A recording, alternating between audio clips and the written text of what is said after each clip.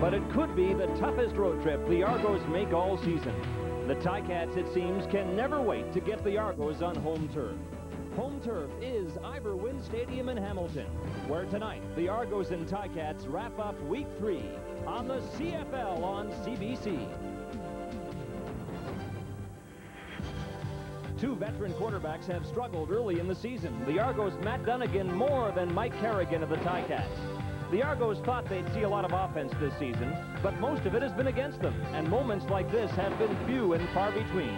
The Argos are winless, and their much-talked-about no-huddle offense has them hurrying for their first win before it's too late to meet preseason expectations.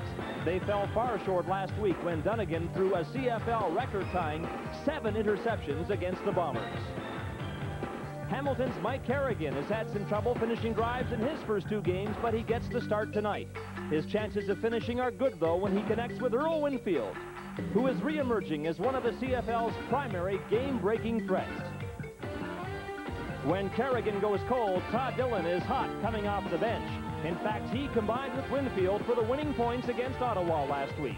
And so tonight at Ivor Wynne, head coaches Don Matthews and Al Bruno look for victory through improved performances by their quarterbacks.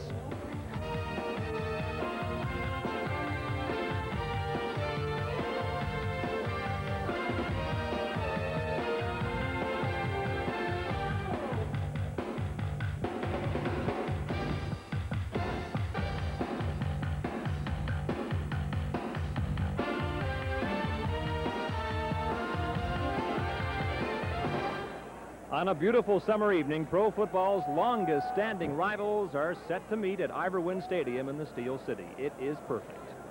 Good evening, everybody, and welcome to Hamilton. And we're delighted to have in our audience tonight viewers in Southern Ontario able to join us on this occasion because the blackout has been lifted. Welcome to you. At the start of the season, the Argos were talking about posting 40 points a game, shooting out the lights. Now they're not as much concerned with winning big as they are with simply winning. And Don, there are better places to try for win number 1 than Ivor Wynne, where it's always tough for Toronto.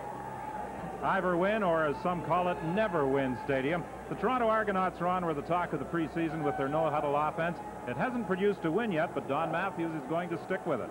Well, you know, Don has put it in at the beginning of the season. He says it's always there if they want it, they can use it or not. But Don put it in. He believes in it. I think they'll stay with it. Matt Dunnigan is the man who operates that no-huddle offense. Dunnigan had his problems last week against Winnipeg, tying a league record with 7 interceptions. Will that bother him coming into this game? No, it can't. A quarterback can't let interceptions from the week before bother. You have enough trouble getting through the game. Even if he throws 6 tonight, he's got to go out and keep throwing because that means they're usually behind. Good quarterbacks don't worry about it.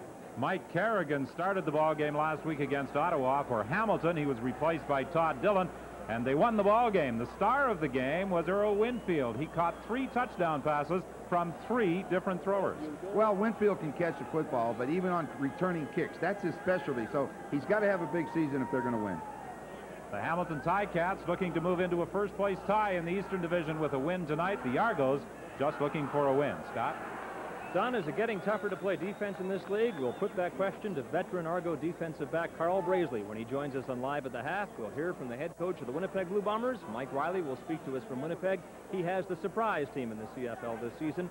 And we'll preview the Prince of Wales Stakes that goes tomorrow at Fort Erie. You're watching the CFL on CBC.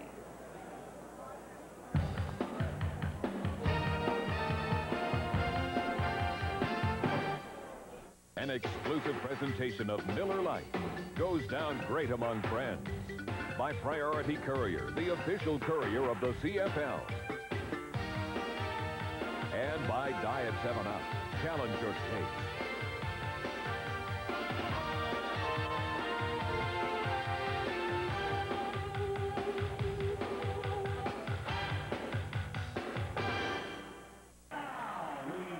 Welcome back to Ivor Wynne Stadium in Hamilton. It's a beautiful summer evening, a temperature of 28 degrees. The wind really shouldn't be a factor, and we don't anticipate any precipitation before this game draws to a conclusion. The Hamilton Ticats with a record of 1-1. The Toronto Argonauts 0-2. Ken Lazaruk is the referee tonight. He and the other members of the officiating staff are moving into position as the Hamilton Tiger Cats prepare to kick off. John Field and Lorenzo Rivers are back for the kickoff. Paul Osbaldiston getting set to get this game underway. The Ticats coming from behind to defeat the Ottawa Rough Riders last week. The Argos losing their home opener to Edmonton and losing last week to Winnipeg. Rivers starts back with the kickoff. And Rivers runs into 3 downfield tacklers led by Bobby Dawson just inside the 30-yard line. A 22-yard run back after a 67-yard kick. You know, we're going to talk a little bit about this no-huddle offense of the Argonauts tonight. They feel with Matt Dunnigan, with his veteran, being the veteran that he is, he can execute it. A lot of quarterbacks would have problems with it, but what they've taught him to do, you do the same thing in the no-huddle that you would call in the huddle. So we'll see how it works for them. A lot of people equate this offense to what you see in the final 2 minutes of the half or the end of the ball game. You'll get into details and talk about that a little later. Kevin Smelly, the ball carrier, stopped after a gain of about 1. The Argos are going with 2 Canadian running backs, Ryan Hansen and Kevin Smelly. Right, they decided that they were going to put him in there. They like the way Kevin Smelly runs the football, although on that first down you couldn't tell it. They say he will run for them tonight. We feel that Darryl Smith, who's caught 15 passes, has to be Dunnigan's key, but Dunnigan is the key to this offense, and he's got to get it on track. Handoff to Smelly, and Smelly gets the first down. They were very impressed with what he has done in the past couple of weeks in practice, and 2 consecutive carries. That time, he picks up the first down, and again, the Argos move up over the ball, ready to go. Well, they talk about running the football. That means middle linebacker Darrell Patterson has to stay at home. He's got to stop it. Covington has to make the pass rush, and Jim Rockford has to play center field if they're going to be successful. 3 consecutive calls for Kevin Smelly. He was signed by the Saskatchewan Roughriders, actually drafted by the Saskatchewan Roughriders. He did not sign with them. He was traded to the Toronto Argonauts, and Smelly definitely has the size and, according to the coaching staff, the credentials to be a good one. He's 5'10", 190. He played at the University of Massachusetts. The pass complete to Darryl Smith. He's got a first down at the 50 of the Ticats. Darrell Patterson, the middle linebacker, made the tackle. While Darrell Patterson drops to the zone to the wide side of the field, but Darrell Smith starts to the outside. Watch it. Now stop, come right back underneath it, makes the catch, and then Frank Robinson, playing his first game, knocks off Jordan, and Patterson has to be there to make the tackle. They hit screen to Jeff Boyd. He gets a block from Darrell Smith, but he can only move about 6 yards. Matthews was telling us before the game he likes it hot. He wanted it hot here tonight. And I believe this, and I think everybody does. It takes more energy to play defense than it does offense. He figures with this no-huddle offense, by the 4th quarter, if they don't shoot themselves in the foot, they will be in control of the game, and that's what he wants to do. The temperature at 5 o'clock this afternoon at field level was 43 degrees. Big hole for Smelly. First down, Toronto. And the Argos are putting together perhaps their most impressive drive of the season. Of the regular season, that's right. They haven't had many drives where they've just marched down the field. Dunnigan has been throwing all the time. The history on Don Matthews' offense is throw the football. But the big thing is they have run on that man's defense, on Al Bruno, and they said they were going to run at it early and see if they could continue it. That was the strategy on the part of the Argos, and Grover Covington is offside. At least he was across the line of scrimmage, but it could be a procedure call against number 67, Chris Schultz. Yeah, both Chris Schultz and Dan Ferrone both moved, and I think you're going to get procedure, and that draws them offside. But you're talking about this no-huddle offense, Don. It's not that hurry-up offense. They want to line up. Number 66. They want to line up in a formation. Then they'll call the plays by the way Hamilton's defense lines up against it. It won't save a lot of time. We'll take a look at that in a little bit to see how much time it saves out of that 20 seconds. 1st and 15 back at the 36. The Ticats showing blitz, and Dan Sellers was across the line of scrimmage. Now, is this an offside call, or is it another procedure violation? Yeah, I think it's going to... See, the defense can move. The offensive lineman cannot move till the ball is snapped. The defense can jump across and get back, and as long as he's out of the neutral zone and doesn't touch anybody. But Prunster moved. Procedure. Legal procedure. 64 Toronto. First down and 8. They called Bob Skemp that time, but they could have also fingered Kevin Prunster. So it's 1st and 20 as they're backed up to the 41. Dunnigan gets away from the initial pressure, but Grover Covington reached back and hauled him down. The CFL's all-time sack leader, Grover Covington, gets another.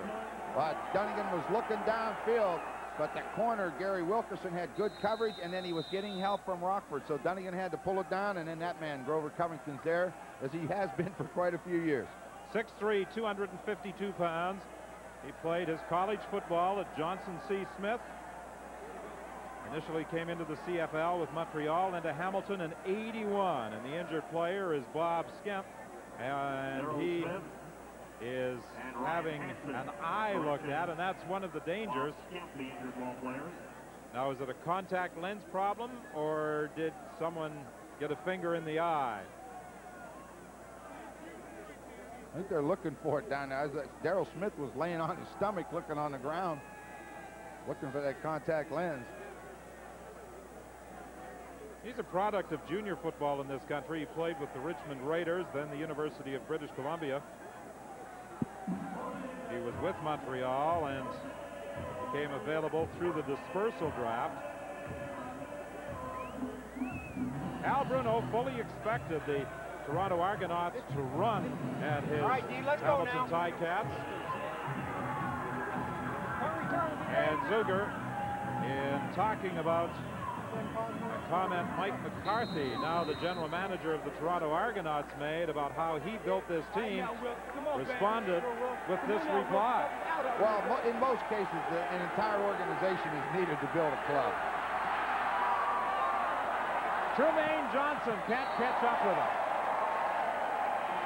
That could be an interesting matchup if they go man-to-man coverage as Lance Shields on Trumaine Johnson. Johnson coming in with the experience in the National Football League, but none here. This is his first start, and he's going against a pretty good cornerback in Lance Shields. So the Argo drive that was moving so impressively stalls, and they will attempt a field goal. And this will be a kick of 48 yards for Lance Chomick. It is certainly within his range.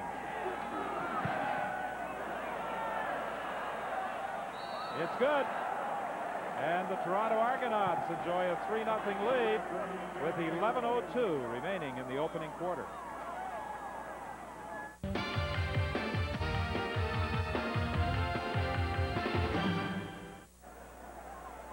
Don Matthews told us yesterday one of the objectives of the Argos coming into this ball game was to sustain some drives and make some first downs. Well, they did just that, putting together a series of 9 plays on their first possession and consuming 3:58 on the clock. But he would have much preferred to see the ball carried into the end zone rather than call upon Lance Chomick to kick for 3. Now, what stopped that drive was penalties. Those 2 procedure calls put you back and make it first down and 20, and they just weren't able to recover from that.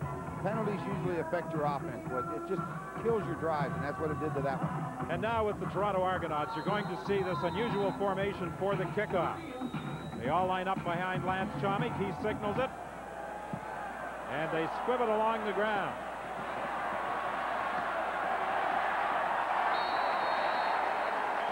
Ed Gadavekis returns it to the 53-yard line. So the Hamilton Tiger Cats' Mike Kerrigan starts his first offensive series with excellent field position. Right at midfield. We talk about Kerrigan so much. He hasn't been able to finish his drives.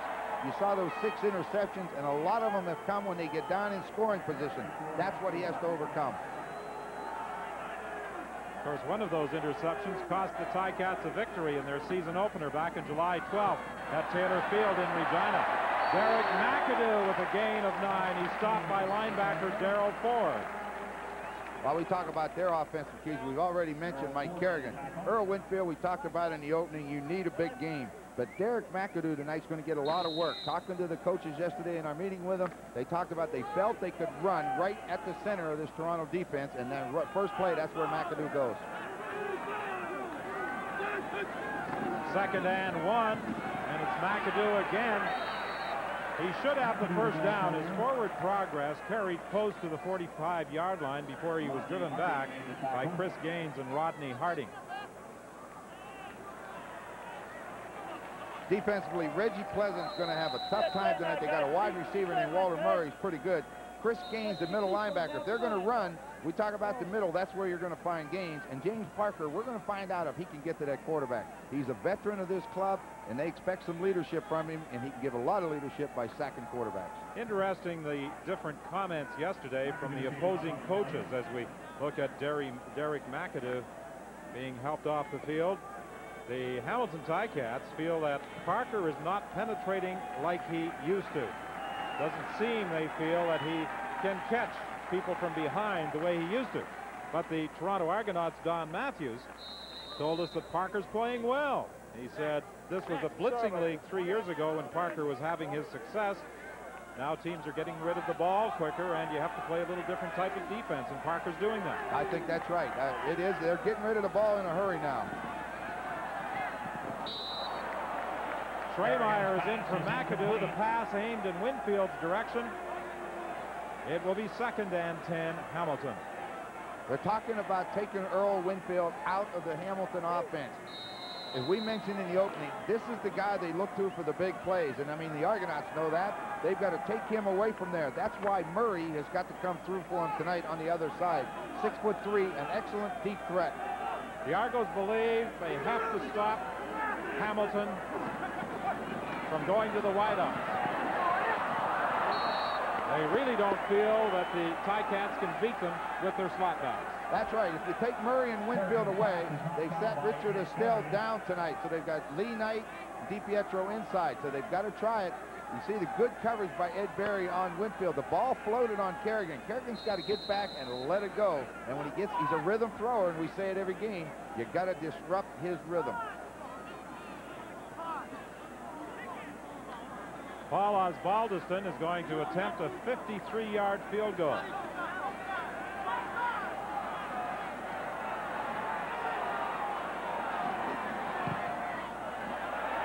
He's got the distance and the accuracy.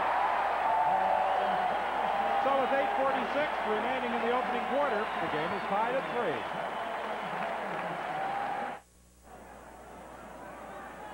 Well, Hamilton was celebrating, thinking they had tied the game. So did we, but there was an offside call against the Ticats, so that eliminates the field goal. And with the penalty against the Ticats, Paul Osbaldiston now retreats to the 39-yard line, where he will attempt a field goal. Actually, it was a legal substitution on the part of the Ticats. Well, when that referee on the side puts those arms up, you're not allowed to go in, and if you do, it costs you. And the flag would be way on the sidelines where no one saw it. That's why the Ticats got all happy. But I'll tell you, Osbaldiston really hit it and went through with about 15 yards to spare. Well, just as they were lining up, Richard Nurse went running off the field, and that was the reason for the penalty flag. But the Ticats were celebrating, thinking they had tied the ball game. So now it's a 3rd down punt by Osbaldiston. A good kick. It is taken by Rivers, and he is stopped at the 21-yard line. Osbaldiston's punt is taken by Lorenzo Rivers. Paul Osbaldiston, who established a league record for scoring last season in the CFL. He had 233 points. Okay, we're going to look at the huddle and no huddle. This time the Argonauts are in the huddle. The clock starts when the referee blows his whistle and walks away. You have 20 seconds to get the play off. We're going to see how much time they use in the huddle and how much time they use from a no huddle. See if it's saving any time. Kevin Smelly picks up about a yard. Using a very basic offense. That's the old split T, dive, handoff, and then Dunnigan's going to run an option off that before long. We're going to see that. Now this time, the referee will leave the football, but there's an injured player, so we won't be able to accurately time the no huddle reaction, because the Argos will have the opportunity to huddle up. But Ron, it's not a fire offense. That's right. Where they go many times on first sound. Yeah, this is a planned maneuver by the Toronto coaching staff. They want to already be out on their alignment. They can change formations, and then when they change the formation, they want to see the defense's adjustment to it, and then they'll call the play. So it's not to try to save time as much as to read the defense on the run. Tim Lorenz, a #2 draft choice in 1988, playing that defensive tackle position for the Ticats. Played junior hockey with the Portland Winterhawks 1982 to 84, was a draft choice of Vancouver in 1983. How would you like to have him bearing down on you at 6'2", 242 pounds? I want him on my side. I don't want him bearing down on me. I bet he could get in the corner pretty well, couldn't he? He might control the boards. Right now, however, there is concern with the state of health of Tim Lorenz. I think we might see a a number of ball players out there tonight winded, and I think this might be the case with Lorenz, fortunately, or is it his right knee? Well, they're going to help him off. We'll see how he's walking when he goes off. Not putting too much weight on it right now. That's not a good sign. No, it isn't. They began to help him up. I thought perhaps he had been winded, but he is not putting any weight on that left knee. He's a tough individual and loves to play. He's a guy that plays at the same speed all the time. He goes 100%, and even in practice he's like that. And you don't want to lose those type because it rubs off on the other team. Mark Napierkowski takes his spot at defensive tackle. Smelly picked up 2 yards on that last play. It's 2nd and 8.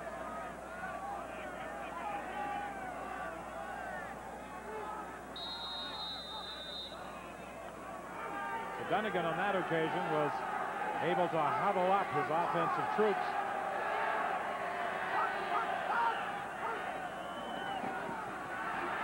Smelly is getting a lot of work.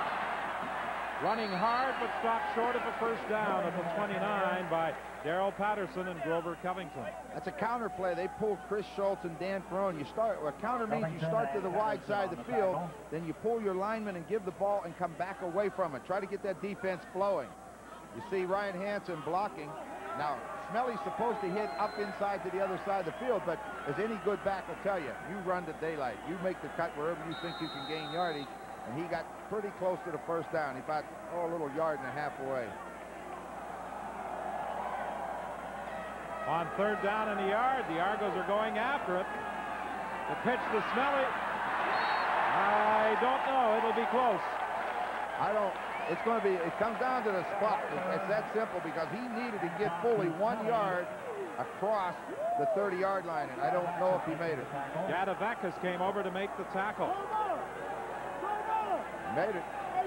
They put it just on the other side of the line, which means he would make it. He had to get across that little white line.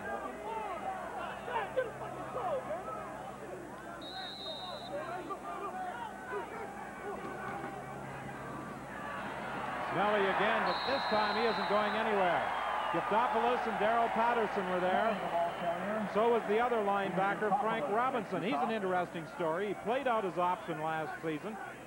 Many thought that he was finished with football, but this past week, after overtures were made by Toronto, Hamilton contacted Robinson as well and persuaded him to come back and play.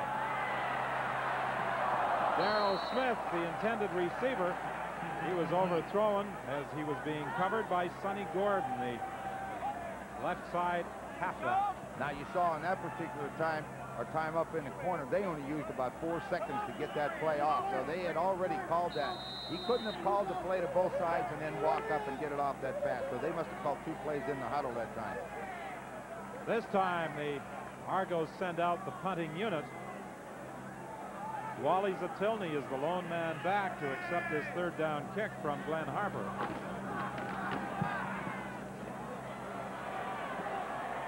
Zatilny waits for it at the 40. Zatilny attempted to put a move on those downfield tacklers, but he couldn't escape Bruce Elliott. 5:55 remains in the quarter. Last night, a last-play field goal by Lou Pasaglia gave BC a 24-23 win over Winnipeg, the first loss of the year for the Blue Bombers. Ottawa, of course, winning its first on Thursday night in that 50-46 shootout at Lansdowne Park. The Argos looking for their first win. Calgary, the lone unbeaten team in the CFL, romping to an easy win last night over the Grey Cup champion Saskatchewan Roughriders. They lead the Edmonton Eskimos by a single point in the West.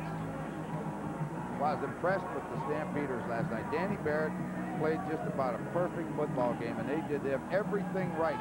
The other thing I'd like to say is I've been wanting to see Danny McManus throw a football for about 3 years. I finally got he can throw it.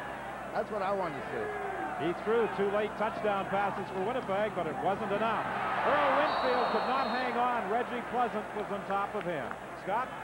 Don, the first quarter of this game has cost the Ticats starting nose tackle Tim Lorenz. You saw the incident in which he hurt his knee, and in fact the diagnosis now is a strained ligament. He may require arthroscopic surgery, and he will almost certainly have it placed in a cast. It's at least a game, perhaps two, maybe even more. That's not good news for Tim Lorenz and the Hamilton Ticats. Mark Napier-Kowski will be running from his defensive tackle position or his nose guard position, whichever you prefer. Pleasant intercepts.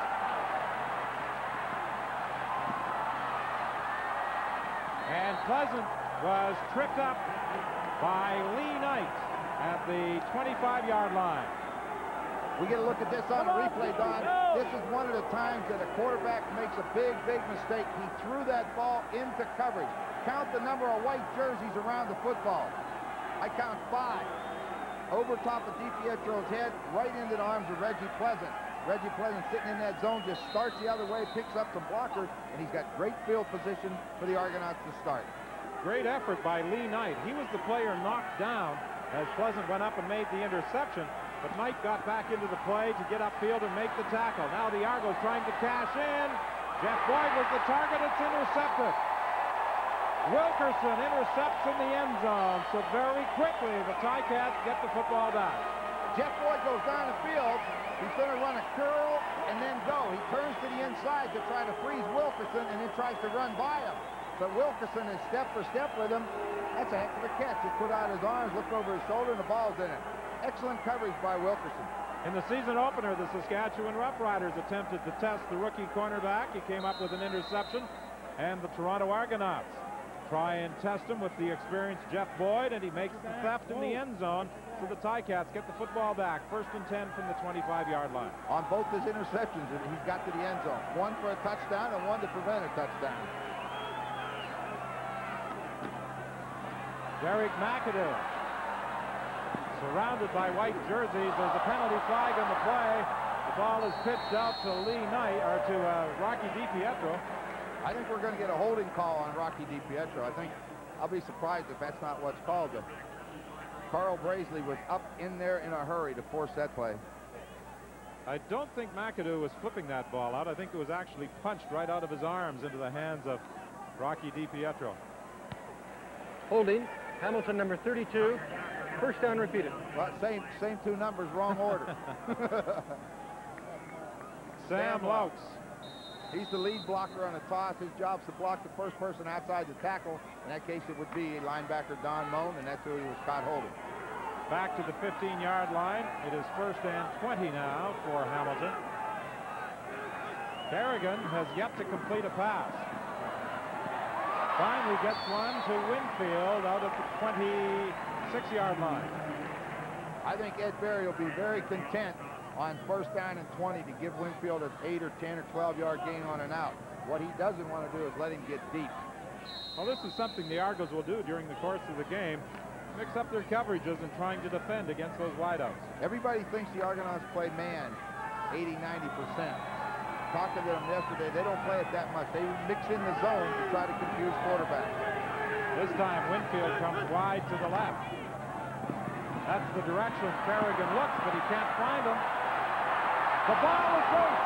The Argos should get a touchdown. They do. Don Moon.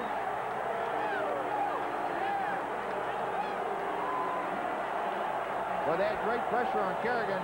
You saw him put the ball up to throw it. He had to pull it down, and then the pocket collapsed. All right, we're going to watch him all the way. Now he looks, comes this way. He goes to throw it. Now has to pull it down, and now you see he's in trouble. You see Harding. He gets outside of Parker, but they're still coming. Harold Hallman hits him and caused a fumble, and Don Moan just makes an easy 6 points. Nobody around there. Harold Hallman, who had that outstanding season a few years back with Calgary in the sack department, is the man who made the contact with Kerrigan, and Don Moan scooped up that loose football to score the touchdown. 3:30 is the time remaining in this opening quarter, and now the point after by Lance Chomick, and the Toronto Argonauts enjoy a 10-0 lead. That right there, Don, that play was an example of what Coach Matthews told us yesterday want to do. Disrupt Mike Kerrigan's rhythm. You see him back there to throw. He steps and he's going to let it go. He had to pull it down, and we saw he's not the scrambler that, you know, that you'd expect somebody to be like a Damon Allen or somebody like that. He can't scramble, and he got himself in trouble. Well, it was Todd Dillon last week against the Ottawa Rough Riders who came off the bench and replaced Kerrigan and helped lead the Ticats to victory. There were many people in Hamilton who thought that perhaps Dillon deserved a starting assignment in tonight's game, but the Ticats came back with Kerrigan. How long do you think Bruno will stay with Kerrigan if he doesn't start moving the team? I think he's got to go. Wow, I would say he's going to go not too long because Dillon's warming up. I thought he'd go at least the first half. That's one way of retracing your steps. Yeah, I thought he'd go at least a half, and I'll tell you why. Kerrigan, once he gets on a roll, he goes well. But the big thing is he should start and Dillon should relieve because Dillon moves around well. He can get out of trouble, and when you're in trouble, you want a guy that can cause things to happen. But I didn't think he'd be up warming up this fast. Is that, as an old quarterback, what you call reading in mid-statement? Yeah, I look up and see him throwing the ball. The short kickoff, and it's knocked out of bounds. Lee Knight, I think, was the man who jumped up and managed to knock it out of bounds. Well, that's a great job by Lee Knight because there was a lot of Argonauts that knew that short kick was coming, but not very many Tiger Cats. He just out-jumped them, and all you have to do is tip it out of bounds. It didn't take long, did it? And the fans at Ivor Wynn react to the change in quarterbacks as Todd Dillon takes over from Mike Kerrigan with 3:21 remaining in the opening quarter, and the Ticats trailing by 10. He completes the first pass to Walter Murray for a first down. Well, you got to watch Walter Murray play. I know Wally's attendant usually plays that wide out, but they wanted him in a game because this gives them Winfield and Murray. But Murray is 6'3", and he can go up after the football. And Reggie Pleasant is 5'9". Anytime there's a jump ball situation, he's going to win it. He's got great speed, excellent moves, and a nice big target to throw at. He's out of the University of Hawaii. He was acquired by the Ticats in June in a deal with the Edmonton Eskimos. Derek McAdoo has another first down. The back of that version of the Statue of Liberty where the quarterback shows pass and then hands off to McAdoo, and McAdoo just follows Sam Louch. All right, Dillon pumps it. Now hands off. Now he runs anywhere he wants. You see good blocking, and he steps right through it. No chance for Darryl Ford to make the tackle, and then a downfield. First and 10, Hamilton. The ball is at the Toronto 23. Pass is complete for another first down. This time it's Lee Knight taking it out of bounds. That's an excellent call, an excellent execution by Dillon. The execution is the key right here. He gets outside clean because he made such a good fake. The defensive end got trapped inside, and then bang. Crossing receiver, no problem. Finds Lee Knight coming across the field, and that's where he should be, right in vision of the quarterback. First and goal, Hamilton from the 8-yard line. Winfield lines up wide right. The pitch goes to McAdoo. He gets away from Braithwaite. He'll score.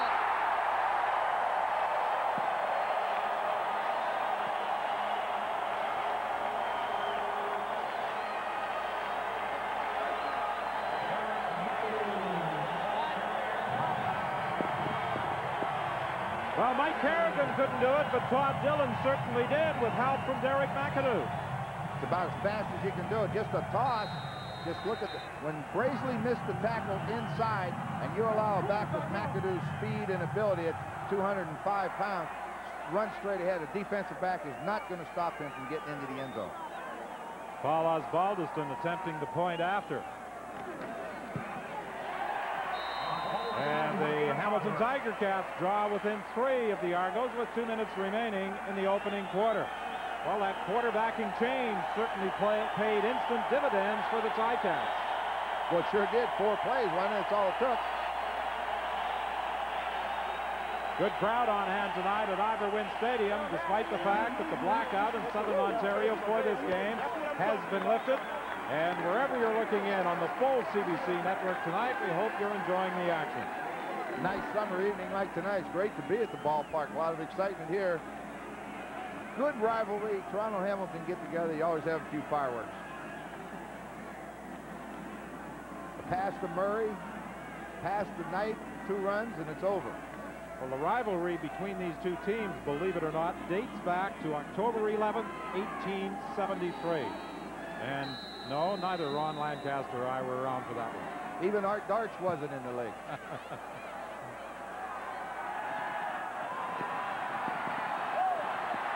Lorenzo Rivers ran into one of his own men, Darrell Ford, up at the 40-yard line. He bounced off him, but into the arms of Dan Sellers. That was a 29-yard run back after that 62-yard kickoff. 1:54 remaining in the opening quarter. The Argos lead by 3. Dunnigan, 7 interceptions last week. 1 so far tonight. He now has a league-leading 11 for the season. There's the hit screen. Trumaine Johnson out to the 49-yard line. Johnson only arrived in the Argo camp on Monday. They really weren't expecting him to be in the lineup for tonight's game, but he impressed the coaching staff with his work during the week, and a graduate of the USFL and National Football League is playing.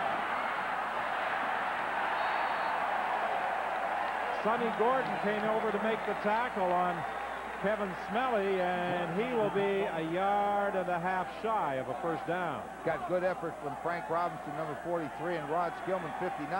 They got the penetration and it didn't allow him outside, and when he cut back in, there was nowhere to go. The Argos this time send out the punting unit. Glenn Harper confers briefly with Coach Don Matthews before heading onto the field.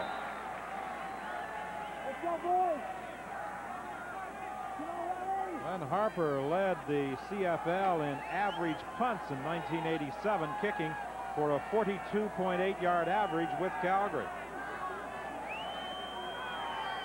Signed with Toronto as a free agent.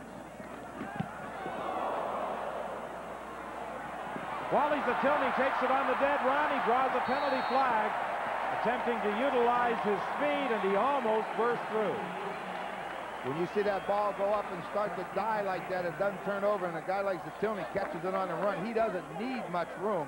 If he gets the little bit of a seam, he'd be gone. That was only a 29-yard kick, an 11-yard run back by Zatilny. No yards. Toronto number 35. No yards. First down, Hamilton. Wally Zatilny disappointed that he was taken off the starting roster for this ball game, but he'll make his contribution on special teams. Well, you know, not very many guys like to sit on the bench. Wally has been a starter. He doesn't like to sit over there. If he does, then he's probably not good enough to play. Anybody that's happy on the bench, you got to wonder about him. Winfield.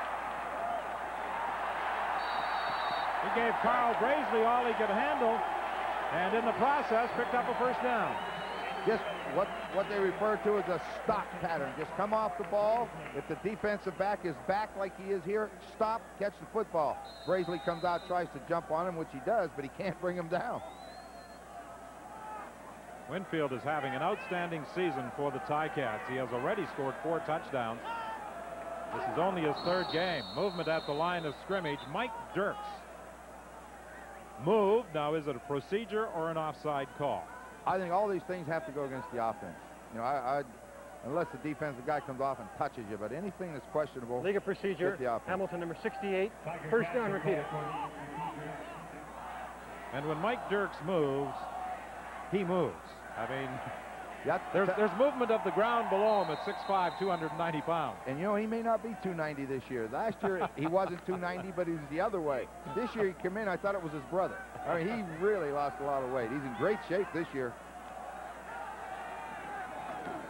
Hand off to McAdoo. Darrell Ford, the linebacker, came across to make the tackle. And that is also the end of the opening quarter, with the Toronto Argonauts holding a 3-point lead.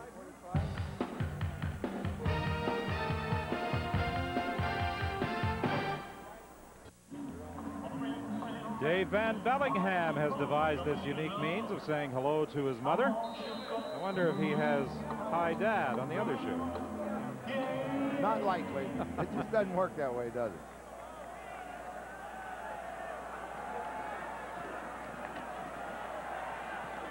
Low pass, but the catch is made short of a first down by Derek McAdoo.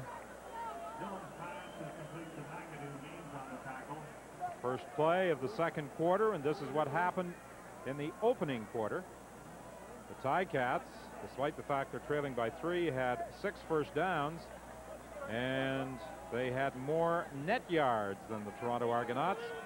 The Argo touchdown, you'll recall, the result of a fumble recovery by Don Moen, while the Ticats were able to put together a drive under the direction of Todd Dillon for their major score. Paul Osbaldiston has evolved from a 3-step punter into a 2-step kicker, and it has improved his effectiveness. Penalty flag on the play. And there's also an injured Ticat. Ernie Schremeyer is down as we have a skirmish going on. Those players involved in that tackle. Al Bruno out on the field trying to separate the troops. There's a penalty flag on the run back. But so far we have had no signal from referee Ken Lazarus.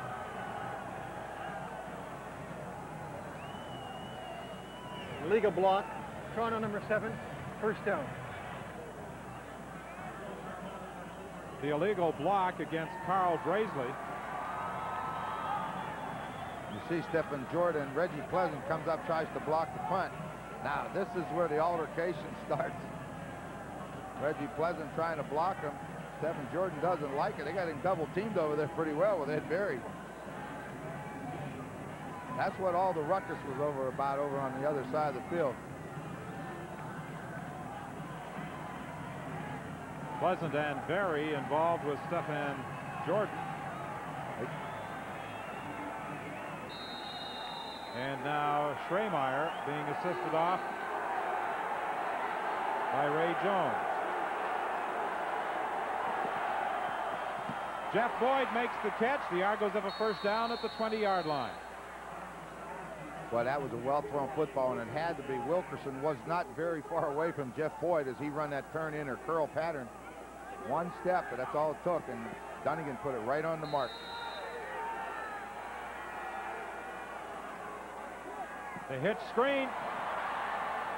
Trumaine Johnson gets it out to the 29-yard line, close to another first down. One of the problems the Argos had with their wideouts in their first 2 games is that they were lining up too far out. Now the coaching staff has them coming back closer to the line so they can hear the calls. See, right here we get a good example of what we talked about. The second guy at the top of the screen is wide receiver Jeff Boyd. They changed the formation to a stack, and they switched it at the line. It didn't work. The ball was thrown poorly. It was intended for Kevin Smelly. They have a number of different names for those formations. The ninja formation, the samurai formation. And if they don't work, you've got a lot of other names for them.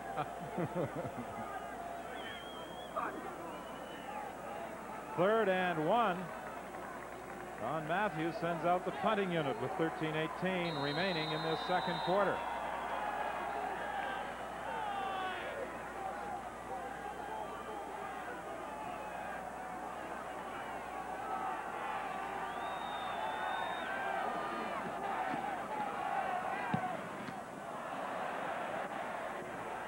Ball bounces away from Zatilny and goes out of bounds. An excellent kick by Harper at the 34-yard line. And that's where the Ticats will scrimmage when we return.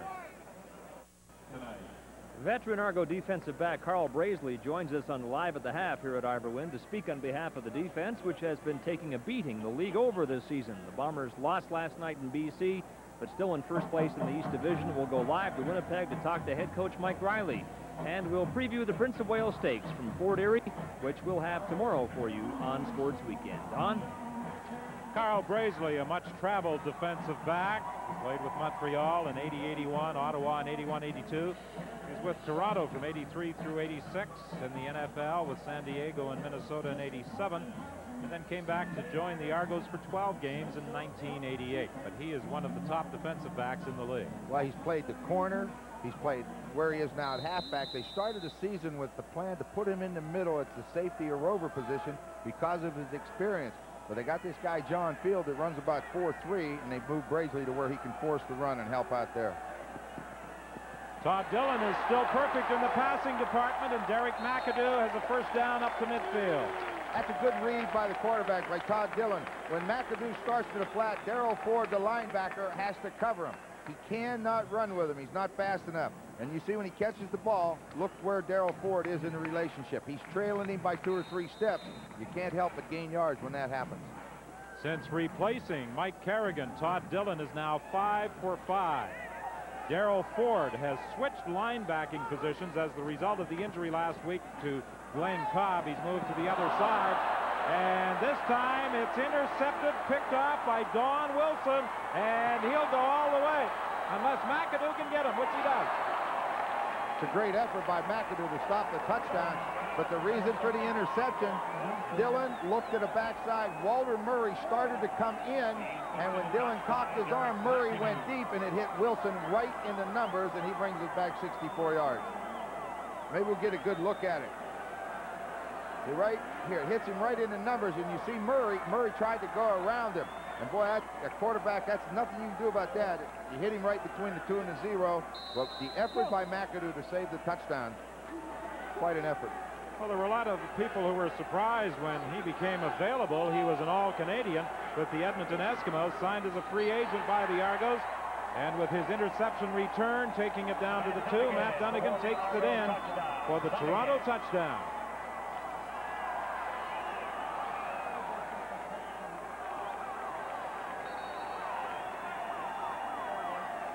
Dunnigan celebrates by throwing the football up into the stands. Now, if this were baseball in Wrigley Field in Chicago, they'd throw it back. That's right. Cub fans don't like those home runs by opposing batters. I'll guarantee you that ball's not coming back. I can't believe he threw it that far. He threw it a long way up into Section 5. Another injured Ticat. It appears to be Darrell Patterson, the linebacker.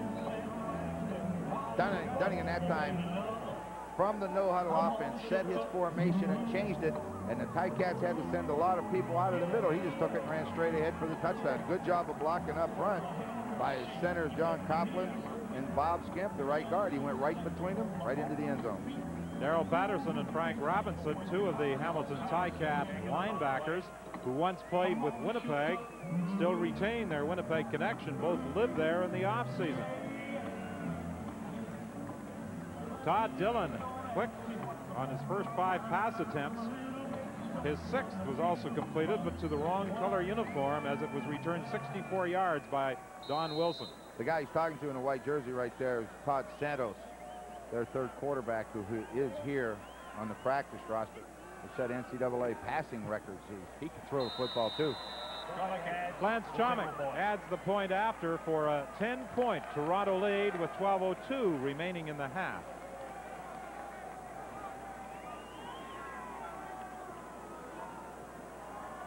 You know, it's interesting that when Matt Dunnigan was traded to the Toronto Argonauts, John Kangemi was wearing uniform number 16.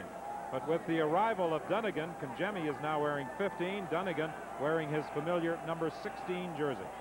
Well, that was a nice job of blocking John Coughlin on the nose, and you saw Bob Skimp, number 64. He just comes out of there, checks the nose to see if he's coming in his way, and he does it. He goes right out, blocks Darrell Patterson, makes it easy for Dunnigan to follow him into the end zone. You're right. I thought it was a little strange, but then I remembered with Dunnigan wearing 16, Kangemi's going to have to give it up.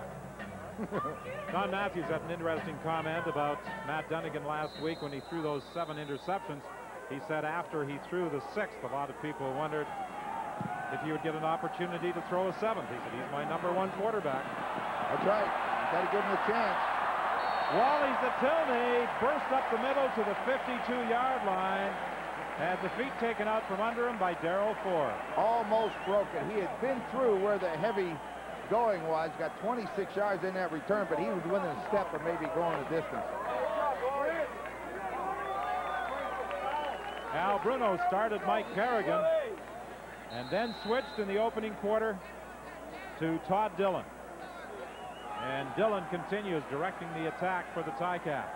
11:50 is the time left in this first half. 17-7, Toronto leads. Swing pass to Derek McAdoo, stopped at midfield, a gain of 4. It will be 2nd and 6. Veteran linebacker Don Moan, who scored the Argos' first touchdown, was over there to make the tackle. Just like a, what do you call it, swing screen or whatever you want to do. And McAdoo just starts in the backfield, and on the snap of the ball, swings to the wide side or to, you know, away from the formation. Just throw him the ball, try to get him some blocking. He got 5 yards. It's just like a running play.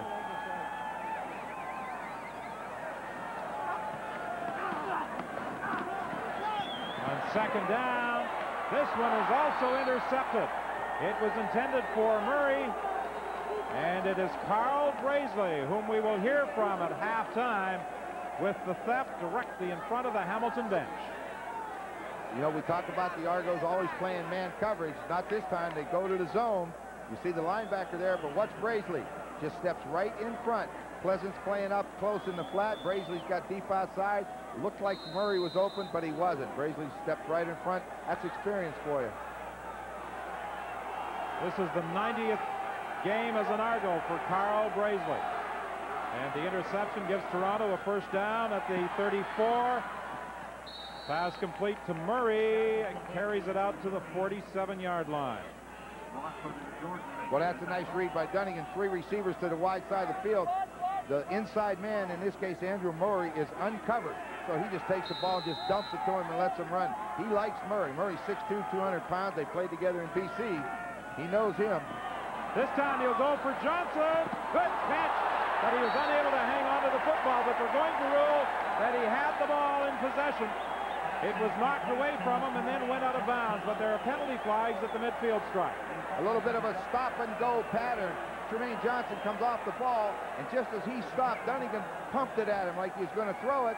That brought Wilkerson up, and he went right in behind him, and he had to grab him as he went by. That's what the flag was for, but it was a great catch. Watch it. Watch the catch. Reach out the hands on the fingertip. Forward pass interference. Hamilton, number 20, declined. Out of bounds. Tremaine Johnson played with Chicago and Arizona in the United States Football League, Buffalo, San Francisco, and San Diego in the NFL. He's a graduate of Grambling. He played for legendary Eddie Robinson at Grambling. Well, he put out a lot of good athletes at that school. Oh, they were always a powerhouse. They've been a powerhouse for as long as I can remember. Jim Rockford, the injured ball player, that brings Bobby Dodson into the safety position.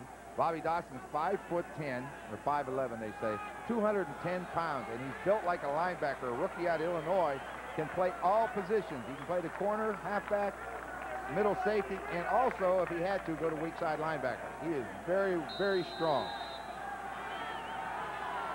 1st and 10.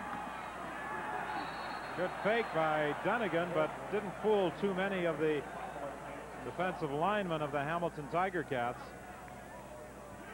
They started out running the football, and they've got away from it a little bit. They had some success running it. I thought maybe they may come back to it. That's a little different look. That's a belly play. It wasn't that straight dive that Smelly had success with earlier. Dunnigan sets to throw. He completes it to Jeff Boyd for another first down at the 20 of the Hamilton Ticats. It's a well-thrown football. What Dunnigan looks at is he looks to his right. When Jeff Boyd runs his curl, he looks at the linebacker in front of him.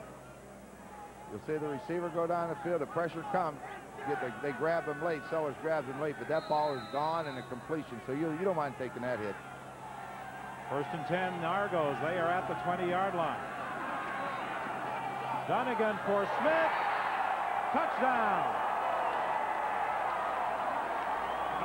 Pretty good coverage by Lance Shield, but a heck of a throw by Dunnigan and even a better reception. I'm sorry, Sonny Gordon. Excellent coverage, but a better reception by Darrell Smith. You know, he came into the game tonight with about 15 receptions and 2 touchdowns. That was a great, great catch right there. Get a good look at it. The ball in the air. Watch the coverage Sonny Gordon has on him. Got him well, but he misses the ball. When you miss it, a good receiver with good concentration scores a touchdown. Smith had been the busiest of Argo receivers coming into the game, as Ron pointed out, with 15 receptions. He hauls in that Dunnigan throw for the major score, and Lance Chomick adds the point after, as the Toronto Argonauts lead this football game with 9:26 remaining in the half.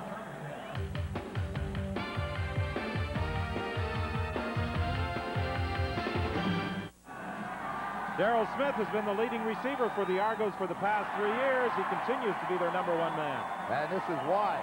Watch the concentration. Dunnigan sprints left, looks to the backside, knows he'll get single coverage. Watch the concentration. Sonny Gordon dives in front, misses the football. Smith pulls it right into his hands. When you cut in front, you take the chance. This time he lost. 24-7, the Toronto Argonauts lead the Hamilton Ticats. The Argos looking for their first win of the season, and it didn't take long for Toronto to move those 77 yards.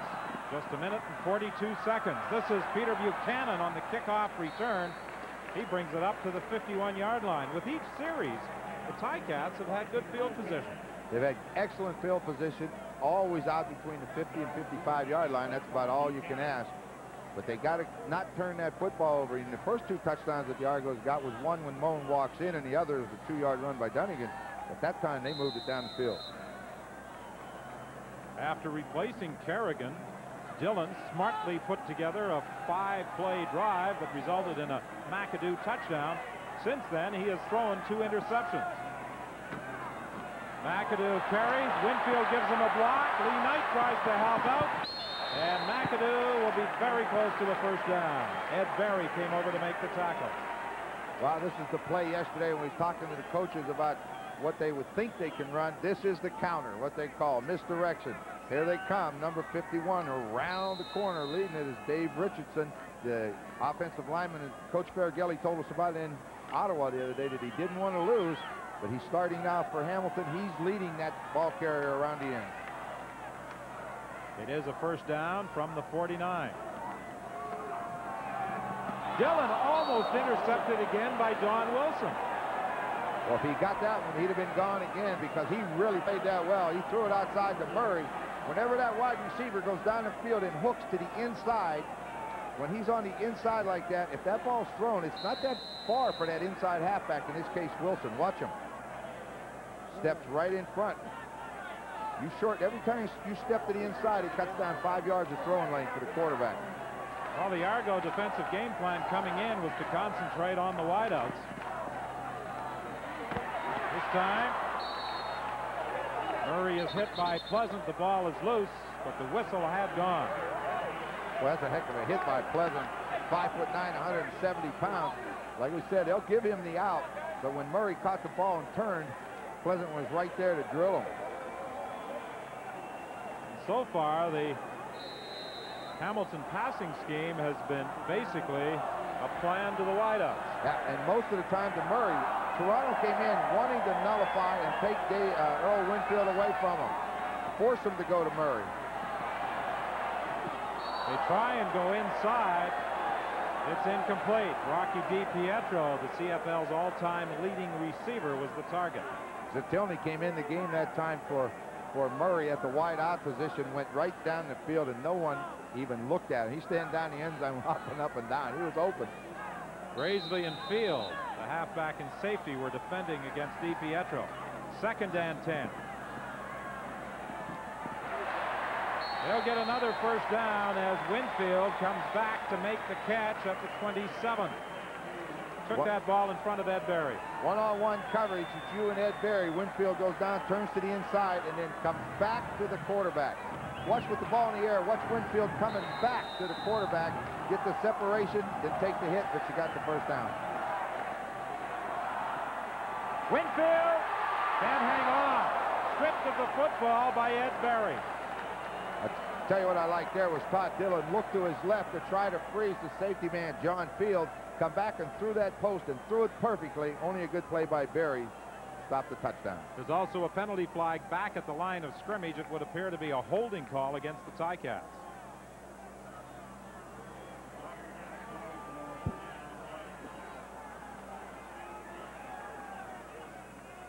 You see the safety man at the top can't get over there to help, but that is a good defensive play by Ed Berry.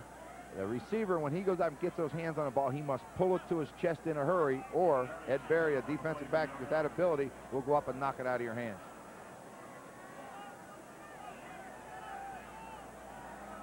So Ed Berry will have to go out for 3 plays. That means Dave Van Bellingham will come in as his replacement. He's from the University of Calgary. He'll move into the safety position. Wilson will go to the corner, and John Field will move into that halfback spot. Again, we point out the rule change this year in the CFL. An injured player must stay out for a minimum 3 plays. In the past, a player could go out for 1 and then return. That's right. Now, what that was designed to do is they felt that a lot of times late in the half and so on, teams were cheating. And no, I can't believe that. that they would do that. A guy would fake an injury to get the clock stopped to allow him to get the play in the game, so on. So what they've done is if you get hurt, you go out and stay out 3 plays. Brazeley looks like he's going to the corner. Fields at halfback on his side. I might be tempted to put Winfield out and test him. Well, Winfield is coming out to his right. He's lined up against Brazeley, if that means anything. It's 1st and 20, quickly inside to McAdoo, and he stopped at the 30-yard line. He got back 8 of the yards they had lost on the penalty. Same thing we saw Dunnigan do a minute ago. You get those receivers out, and if no one covers them, just stand up and throw it to them. McAdoo's hurting a little bit. Player of the Ticats can ill afford to lose. He makes such a contribution both as a runner and as a pass receiver. And, you know, he's a pretty good kick returner, too. We saw him in, I think it was in Saskatchewan, return a kickoff about 80 yards. 6:24 is the time remaining in the first half. Well, I'm sure you have no problems recognizing Ron Lancaster. Our old-time football fans might remember Art Darch from his years with the Hamilton Ticats and the Toronto Argonauts, and he has been our spotter on Eastern games for a number of years. Doing an excellent job again tonight, as always. Derek McAdoo goes out of the ball game. That means that Sam Laux and Ernie Schremeyer are in there in the running back positions. I think they're still 1 short. DiPietro, I'm anxious to see what they did do here.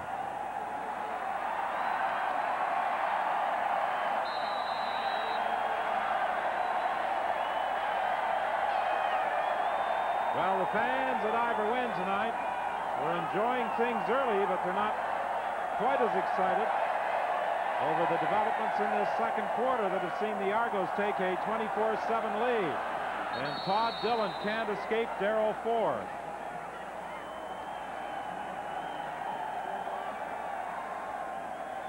So that prompts a decision by Al Bruno to send out the field goal unit on 3rd and 15. When you see that Toronto Argonaut defense, all the linebackers up on the line of scrimmage, those offensive backs of Hamilton got to come up and get in there to block. Darryl Ford got too much penetration, and he was there to sack Dillon. Very warm evening in Hamilton. And I'm sure as this game progresses, that will be a factor. Paul Osbaldiston puts it through. And it's now a 14-point game. The Argos leading with 5:37 remaining in the half. It was very warm Thursday night at Lansdowne Park in Ottawa as the Rough Riders won their first game of the season. A 50-46 shootout with the Edmonton Eskimos as they amassed over 1,100 yards offense. And there were some very tired football players gasping for air at the conclusion of that one. Well, so you know what? I have fun in all the games. And I don't know if I had more fun than that one the other night. That ball just seemed to be going up and down the field faster than we could stay with it. But that was a great game to do. No, I don't think anyone expected 96 points. I know I didn't. Well, there have been a lot of high-scoring games this year in the CFL. There are probably a number of reasons for it. Each team seems to have not only 1 but 2 quarterbacks capable of moving the football. Teams are getting rid of the ball so much more quickly in blitz situations. And as one coach said, there has been a liberalization of the holding rules. Lorenzo Rivers on the return. Stopped at the 20-yard line. That's where the Argos will scrimmage. Scott? Don, the Ticats are a good thin at running back as we speak. Derek McAdoo has twisted his ankle twice tonight. They are hopeful he'll be able to go back in. He'd better be able to because their backup, Ernie Schremeyer, cannot go in at least until the second half. He had his bell rung in football terminology and isn't quite sure where he is right now. Lee Knight was, that's what I was looking at. Lee Knight was in the running back position blocking on that second down situation. I don't know if he knows the running plays, but they may have to go to a one-back offense with 5 receivers because they got 2 of them hurt. Well, Matt Dunnigan will like his statistics tonight a lot better than last week in Winnipeg in that 34-17 loss. Dunnigan fakes the hitch screen, throws complete to Smith for a first down up at the 38-yard line. Well, that's a nice play. On that play, they've been throwing that hitch screen out there. Smith would go out and block the corner or the first defensive back. This time he went out and faked at him and circled right back into the hole, and Dunnigan threw a dart nice and low to where if Smith doesn't catch it, nobody does. 4 receivers wide to the left. Smelly this time is stopped right at the line of scrimmage. He may have squirmed ahead for a gain of a yard with 4:38 remaining. And there's another injured Ticat. It's Dan Sellers who is down. He's been hurt a couple times tonight, you know. I don't know if they have any more backup linemen either because Tim Lorenz is out of there.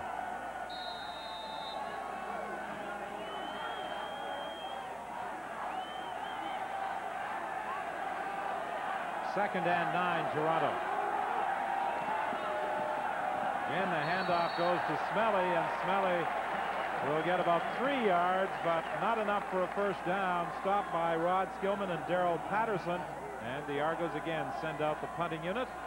4:05 remaining in the half. Toronto leading Hamilton 24-10.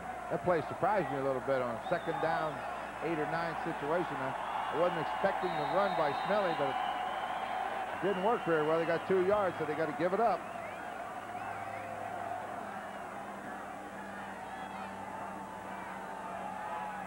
Blaine Schmidt moves in to center the ball on 3rd down. Earl Winfield is the lone man back for this kick by Glenn Harper.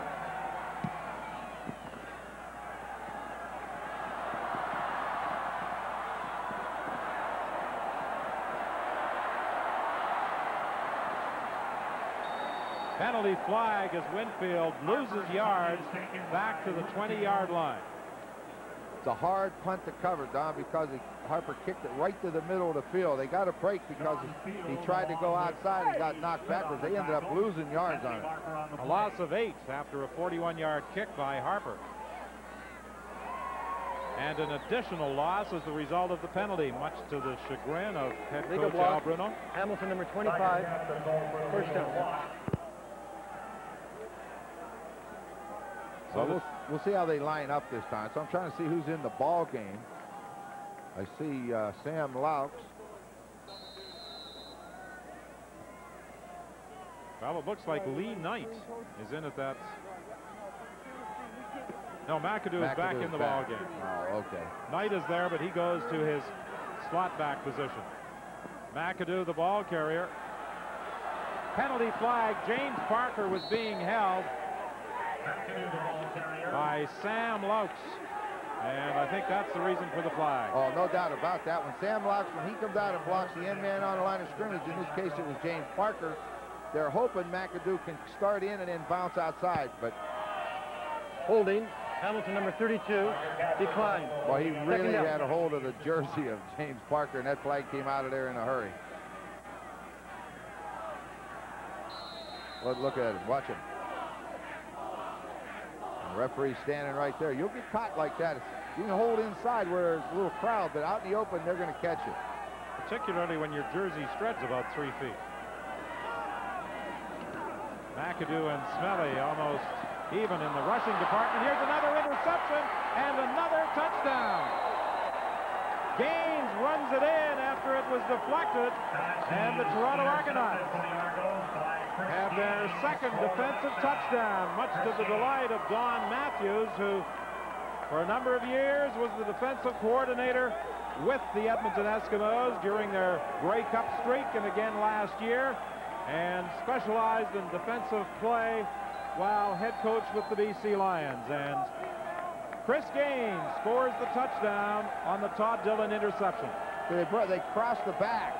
And then Sam Loucks comes underneath. He threw it high, tips off of Sam Loucks' hands as he takes the hit. Gaines, as a linebacker, he throw it underneath him. He's just coming over to help out on the tackle. All of a sudden, the ball's in the air. That's pretty easy for him. 2:49 remains in the half. The point after by Lance Tromick. And the Toronto Argonauts are in control, and we'll be back with the Toronto kickoff after this. Chris Gaines, who played his college football at Vanderbilt, as a matter of fact, holds the school record for tackles, made the interception and ran it into the end zone for his first touchdown as an Argo. So you can see the ball a little bit high for Loucks, just tips in the air. Gaines doing what any good linebacker should, go to the ball. If it's caught, make the tackle. It's tipped up in the air, score a touchdown. That's pretty easy, isn't it? Well, Don Matthews was telling us, despite the fact that his team lost last week in Winnipeg 34-17, they only allowed the Bombers 80 yards offense in the second half. Turnovers have been the big difference in this ball game tonight. Matthews has seen his team score 2 touchdowns as a result of turnovers. That's right, and that's all you can ask. If they're turning over, you take advantage of it. Wally Zatilny on the kickoff return. He's going to go all the way unless Reggie Pleasant can catch him, and he won't. But there's a penalty flag. I think it'll probably be offside Toronto. It'll probably stand.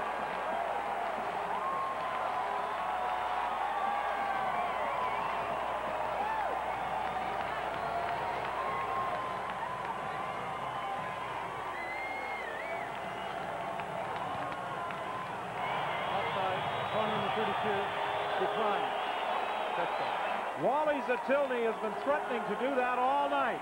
He finally burst 93 yards for the major score. Well, he's a special teams player of the year last year in the Eastern Conference. Starts to his right, picked the hole. He finds it. Last time he got tripped up like that. This time he got that step and he was gone. Chummick never had a chance. Reggie Pleasant wasn't going to catch him. Zatilny's got great speed.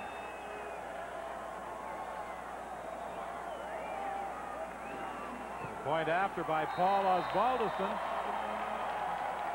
And the Hamilton Tiger Cats have drawn within 14 points. It's been a game of big plays again, hasn't it? You know, we had Reggie Pleasant intercepting and running back. Then we get a touchdown by Moan off of a fumble. We get a 93-yard kickoff return. Don Wilson gets a big interception. Not grinding it out, are we?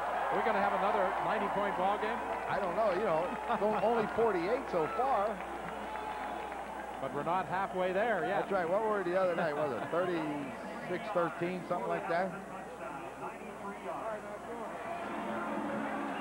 Wally Zatilny out of Bishops. Originally drafted by Calgary. Traded to Hamilton in 1988, and he delighted this crowd and brought them back to life with that 93-yard kickoff return. He's a good guy on the team, too. He's a practical joker, always laughing, enjoys himself, works for the club in the off-season as far as in-season ticket sales, and really enjoys it. And he's a good kick returner besides. Well, he's probably had personal contact with a lot of the fans who are at the game tonight. He probably has. Lorenzo Rivers on the kickoff return. He's got speed. There's a penalty flag back at the 40-yard line as Rivers just ran out of room on the sidelines. He was stopped by Richard Nurse. But it's another holding call against Toronto. So this kickoff return will be brought back. Well, that's hurt. That hurts your field position because they had it down in Ticat territory.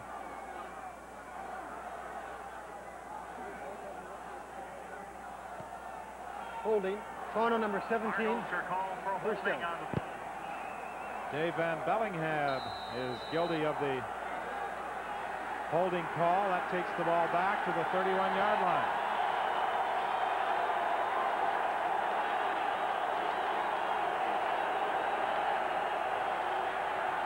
Boyd makes the catch up at the 49.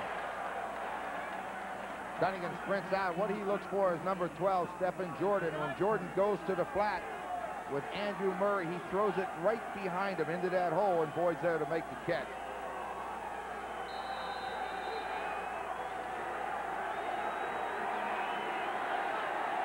First and 10. 2:16 remaining in the half. Dunnigan will run this with a penalty flag. All this effort will probably go for naught. A holding call almost certainly will bring it back. Saw the tight catch right away. The defensive lineman pointing backwards. You know, when the flag is thrown by the official behind the defensive line, it's going to be holding.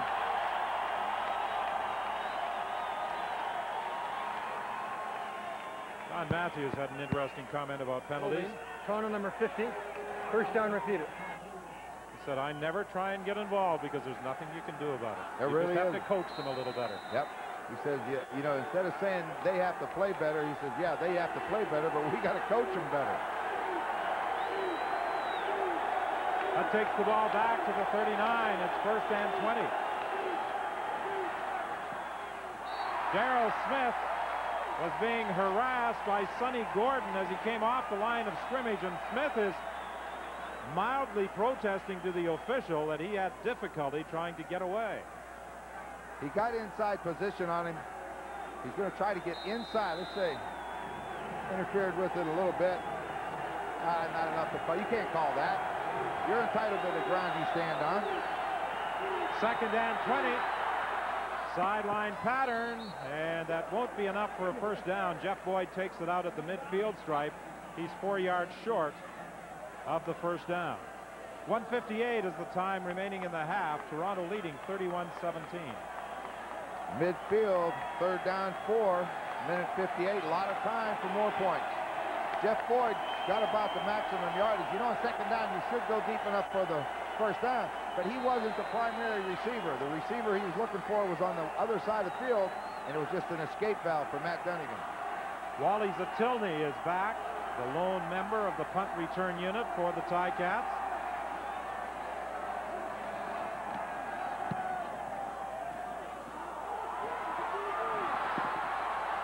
Look out!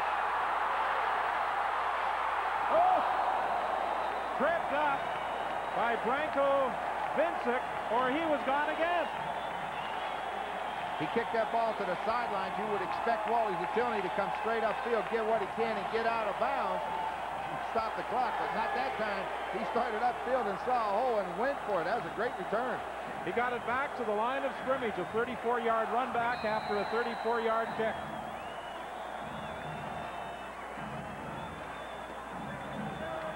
Mike Kerrigan is back in at quarterback. He started the game, gave way to Todd Dillon. Throwing deep, way over the head of Earl Winfield. But he had to get rid of that football. He was under pressure. He was just throwing it away. Rodney Harding got the pressure on him first, and he spun to get away from that, and James Parker's there. You see him plant. He's ready to throw, but here comes the pressure. He spins away from Harding. Now he just throws it away because he knows he's going to be in trouble. Threw it over everybody's head. 1:41 remaining in the half. Second and 10 Hamilton from the midfield stripe. 31-17. Toronto leads. Kerrigan started the game, gave way to Todd Dillon in the opening quarter. Now he's back. It was trapped over on the far side. Reggie Pleasant tried to put a con job on the official over there, but he was having none of it. Well, he had a good look at it. You see Murray to the outside. They'd hit that out a couple times. The ball definitely skipped, hit between his hands and up into his arms.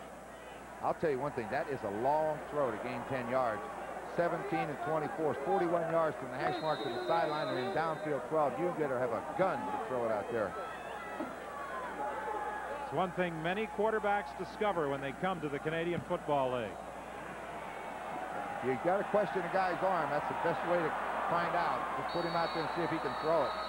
There was absolutely no question about that penalty call against Buchanan. He was on top of Rivers and had him in a grasp even before he caught the football. Not going to take any chances, right? Buchanan played with the Argos last year. He was in training camp with Hamilton. No yards. Hamilton, number 18. First down, Toronto. And then he went to Toronto and played. He's back here. He's a linebacker. Backs up that middle linebacker spot. Loves those special teams. Good hitter. Well, they threw the flag on Sonny Gordon, but it was Buchanan who was all over Lorenzo Rivers. Both of them actually were inside that 5-yard area. Well, they were fighting to see who was going to get to hit him first.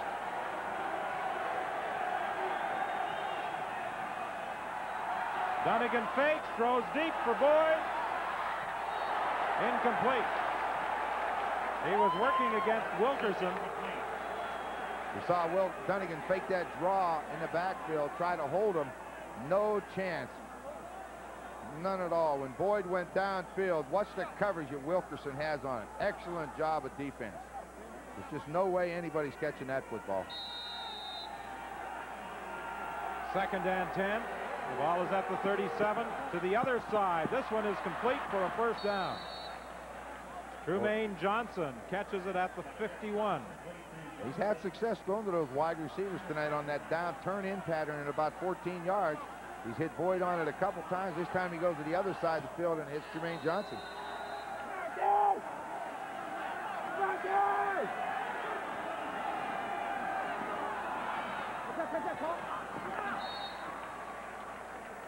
Short of the first down, Andrew Murray caught the ball at the 54. Brought down by Stephen Jordan. That's a good catch by Murray, but a dangerous throw by Dunnigan. Jordan wasn't that far away. It took the perfect throw and the catch by Murray to complete it. On 2nd down, underthrown was Darrell Smith. And the Argos, with 55 seconds remaining, will be forced to kick, but there is a penalty flag.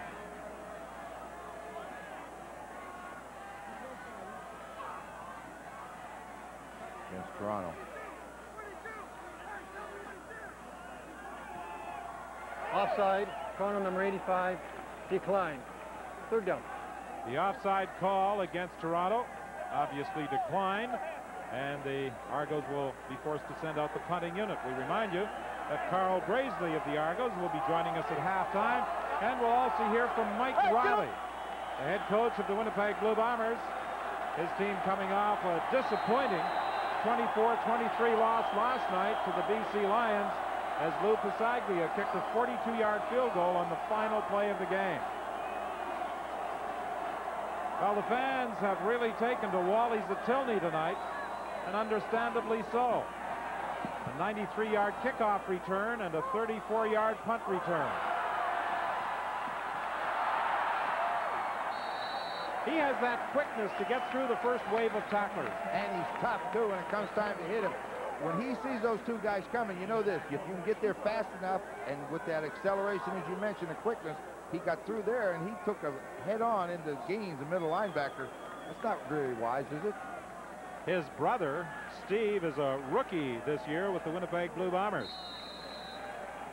A 20-yard run back that time for Wally Zatilny. 44 seconds is the time remaining in the first half. 31-17, Toronto leads. Kerrigan continues at the controls, looking to set up the screen. There's McAdoo. McAdoo gets a good block from Richardson, but there were a couple of Argo defenders named Moan and Gaines who managed to get over and bring down McAdoo. Well, that's a great play by Don Moan. He's a linebacker to the other side of the field, and he saw the screen, and he took off, jumped on his back, and brought him down. That's a good effort. See, he reads the screen. Now, it's on the other side of the field. You better just go help anywhere you can. Gaines tries to hold him up, and then he saddles and throws him down to the ground. That's good effort. 2nd and 3. It's McAdoo again. He gets the first down with 15, now 14 seconds remaining in the half. The Ticats want to get that ball at least into the field goal range of Paul Osbaldiston before the gun sounds. See, Kerrigan, now this is a hurry-up offense. He's got the play called. The referee, the ball should be snapped now. So he's wasted too much time with 14 seconds. Get it snapped. Lost 4 seconds.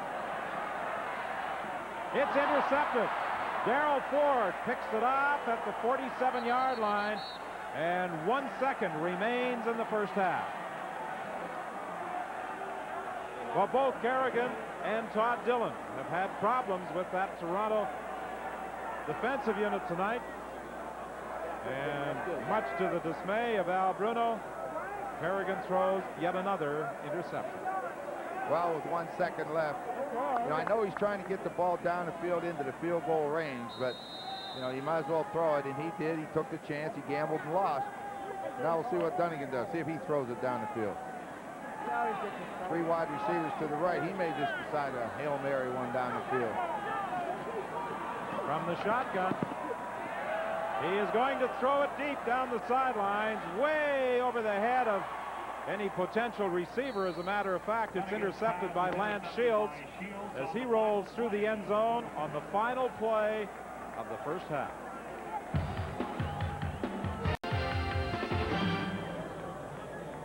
It is Toronto 31, Hamilton 17 at the half, and welcome to Live at the Half from Ivor Wynne Stadium. There has been an explosion of scoring to this point in the CFL season. 2 of 3 games have seen the winners score 50 points each. In this first half alone, we saw a scoring explosion. So nobody knows better than Carl Brazeley how tough it is to play defense in the CFL these days. I would suspect the issue with respect to the Argos may have been somewhat overtaken in the first half of this game, given you had a couple of defensive touchdowns. Your defense played pretty well, but go ahead as a veteran and make the case for the beleaguered defenses the league over. Well, you know, you have to give a lot of credit to the offenses around the league. They're getting the real mobile quarterbacks, the fleet-foot receivers, and they're really mixing it up. We're seeing run and shoot again in a lot of different versions. We have a version, a lot of different teams have versions, and it's just really tough to defend. Wonder about the quarterbacks. I think that's a very legitimate point because there's a good quarterback in every CFL city these days. They've all got the quick release, the hot trigger, and they seem to welcome being blitzed. Yeah, I mean, you know, I think a lot of coaches have realized the asset of having a fleet-foot quarterback. Besides trying to get the good coverage and the pressure, you also have to worry about the quarterback coming out of the pocket sprinting or then taking off, break and contain, or running the draws up the middle, the long draws. And it's really tough for a defense to defend against everything. Carl, if somebody had said to you as a defensive star, even as recently as a couple of years ago, in a few seasons you're going to have to score 40, maybe even 50 points to win a ball game, I think you would have taken insult to that. And I still do today. But, you know, the first part of the season we're seeing it. I think later on in the season as defenses start to get adjusted to all the things that's going on, the scores will probably drop a bit. But right now, I think the offenses are in their glory, and they're really making it rough for us. The second half of these games seeming awfully long to the defense? Oh, yeah. We're hoping the offense does the scoring and keeps our defense on the sideline. All right, Carl Brazeley, thank you very much. Wish you best of luck in the second half. We appreciate your time. Thanks for joining us in Live at the Half. When Live at the Half returns to Ivor Wynne Stadium, we'll join Bomber head coach Mike Riley live from Winnipeg. Stay with us.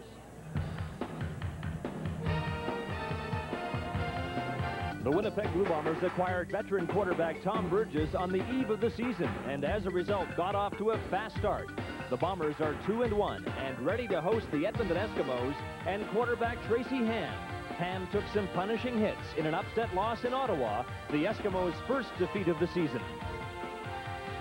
Edmonton at Winnipeg, Thursday at 8:30 Eastern on the CFL on CBC.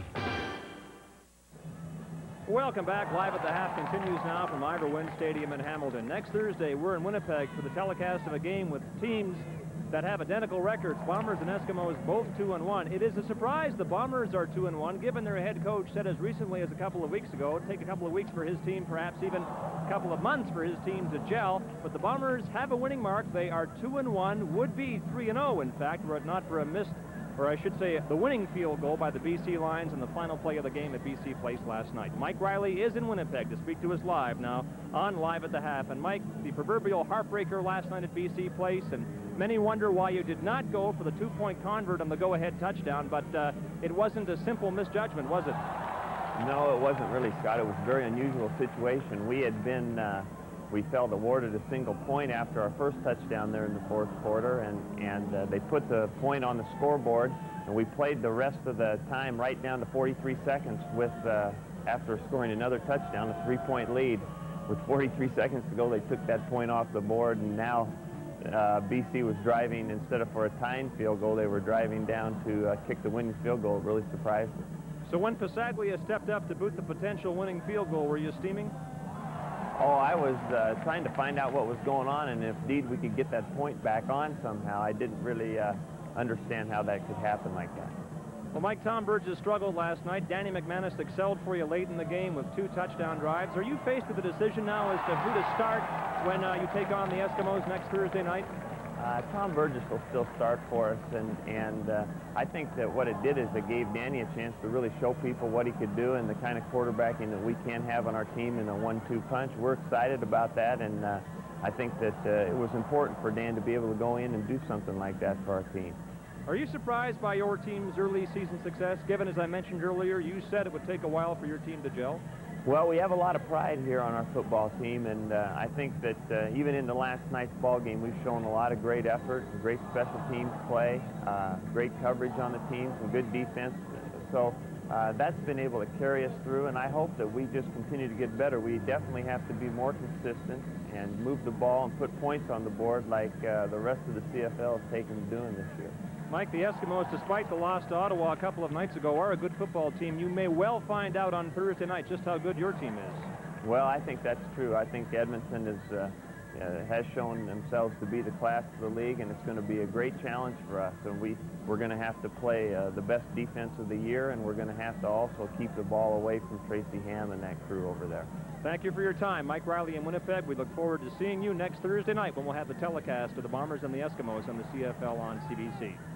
Well, tomorrow on Sports Weekend, we'll have the telecast of the second jewel of the Triple Crown of horse racing in Canada, the Prince of Wales Stakes at Fort Erie.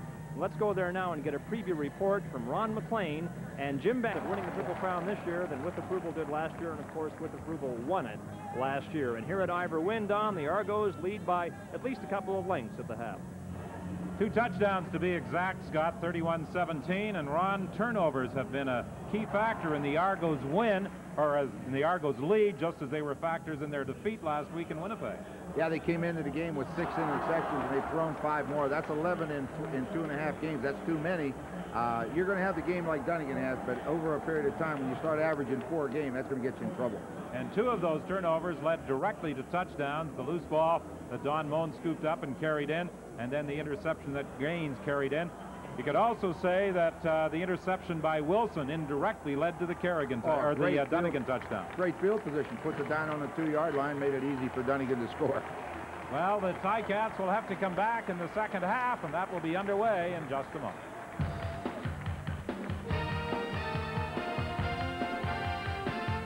Exclusive presentation of Miller Lite goes down great among friends.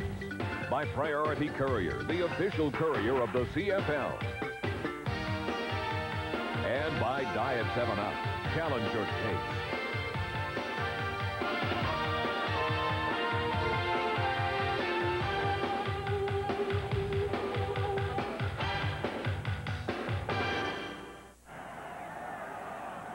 The Toronto Argonauts enjoy a 14-point lead to start the second half, and the Argos will be kicking off to the Hamilton Ticats. One of the reasons they use this alignment to kick off is they feel it prevents the other team from picking out specific blocking assignments. They've been squibbing the ball along the ground, and this time it goes to Sam Loucks, and he returns it to the 52. In the first half, the teams were even in first downs. And in net yards, the Argos had the edge. Those 6 turnovers were the big problem for the Hamilton Tiger Cats in the opening 30 minutes. Yeah, that's 45 yards of rushing the Argos had in the first quarter. They haven't run the ball really since. But you turn it over 6 times in a half, and you should be trailing. Mike Kerrigan has thrown 2 interceptions. He starts the second half, and he gives to Derek McAdoo. McAdoo won't go anywhere, picks up just a couple of yards. The Ticats still feel they can run against Toronto. They feel they're bigger, stronger along that offensive line, and that people like Miles Burrell can handle James Parker, and Jason Riley can handle Rodney Harding. Well, McAdoo on that time tried to run behind Miles Burrell, the biggest guy they have up there, and he couldn't find a hole there, and when he cut back, pursuit by the Argo defense got him.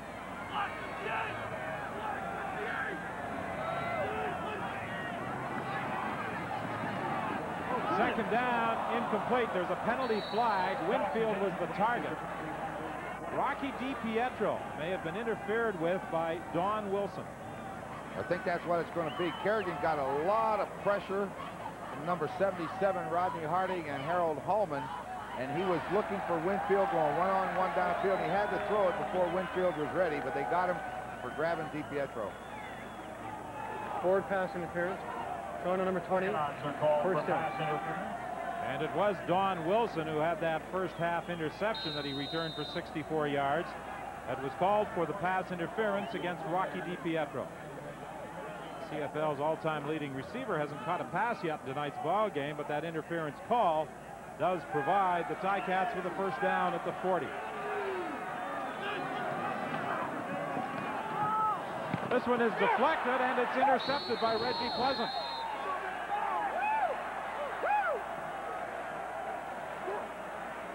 That was just a bad throw. He had two receivers, both running quick outs to the short side of the field. There's not a whole lot of room here. Look at the replay. There won't be a lot of room, but watch the ball in the air. Let's see what happens here. Got tipped. That's what happened. You got to get him down on a three-step drop. You must get the defensive lineman's hands down, and Don Moan got his hand up there and tips the football, and Pleasant gets a turnover. So both Hamilton quarterbacks, Kerrigan and Dillon, have been guilty of throwing 3 interceptions, as Kevin Smelly gets the call again, and is stopped by Pete Giftopoulos and Darrell Patterson. This is the way the Argonauts opened the football game. Same set, just running a straight ahead. A dive play, meaning the back runs straight ahead, the quarterback gives him the ball, and he just runs. Had success with that, got 7 yards. 2nd and 3, Toronto. There seemed to be a mix-up. Dunnigan had nobody to hand off to. A bit of ad-libbing there as he throws to Ryan Hansen. Matt Dunnigan made a mistake. If you notice, both of his backs went to the right. Dunnigan opened to his left. He got a completion out of it, so he'll add some more to these statistics, but that was a mistake on his part. The 3 quarterbacks combined have thrown 8 interceptions tonight.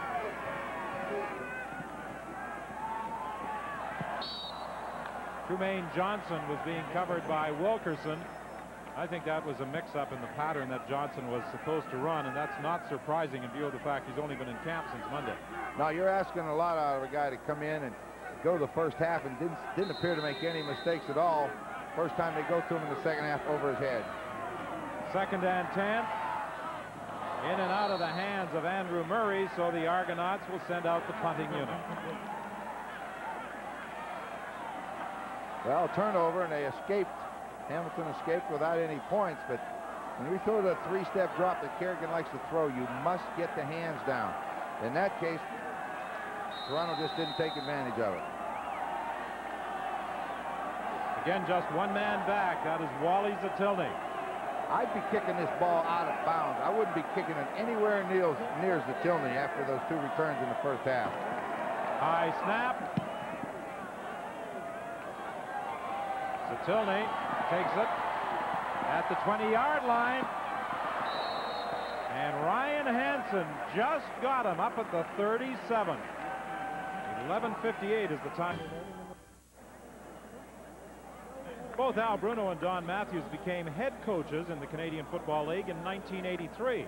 But while Bruno has remained in Hamilton, Don Matthews, who started in '83 in BC, moved on to become an assistant in Edmonton prior to taking over as head coach of the Argos on November 23rd last year. He's had a good record in BC, and you know that was when they had some problems out there. He was let go, and as a result went back up and worked with Joe Faragelli in the Edmonton organization, and now he's back in Toronto. He's trying to put together a football team, but he's going to have to do some building with this one. Got a lot of young guys. Not a veteran club that he had in Edmonton. Mike Kerrigan directs the attack, 1st and 10 from the 37-yard line. He finds the inside man, and Lee Knight takes it to midfield. Line up DiPietro and Knight side by side, and as they come off, DiPietro lets Knight come right behind him, and it's just like a pick or a crossing pattern. It's more like a crossing pattern because they're too close to pick. He just gets inside position on the defender, and Kerrigan finds him. 1st and 10 from midfield. Winfield goes wide to the right. Walter Murray splits left.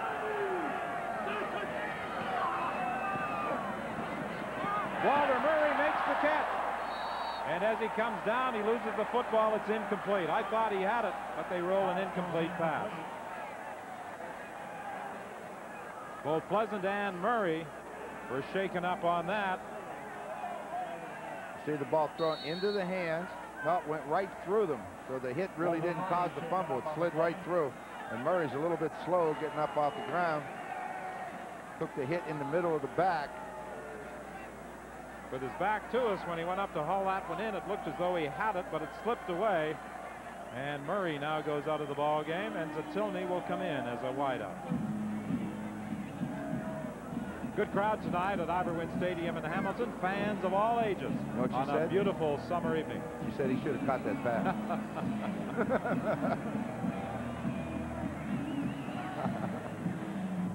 Well, it's a nice night to have him out. She seemed to be happy. A little boy a while ago with the tiger waving that around. Very nice night to sit out and watch football.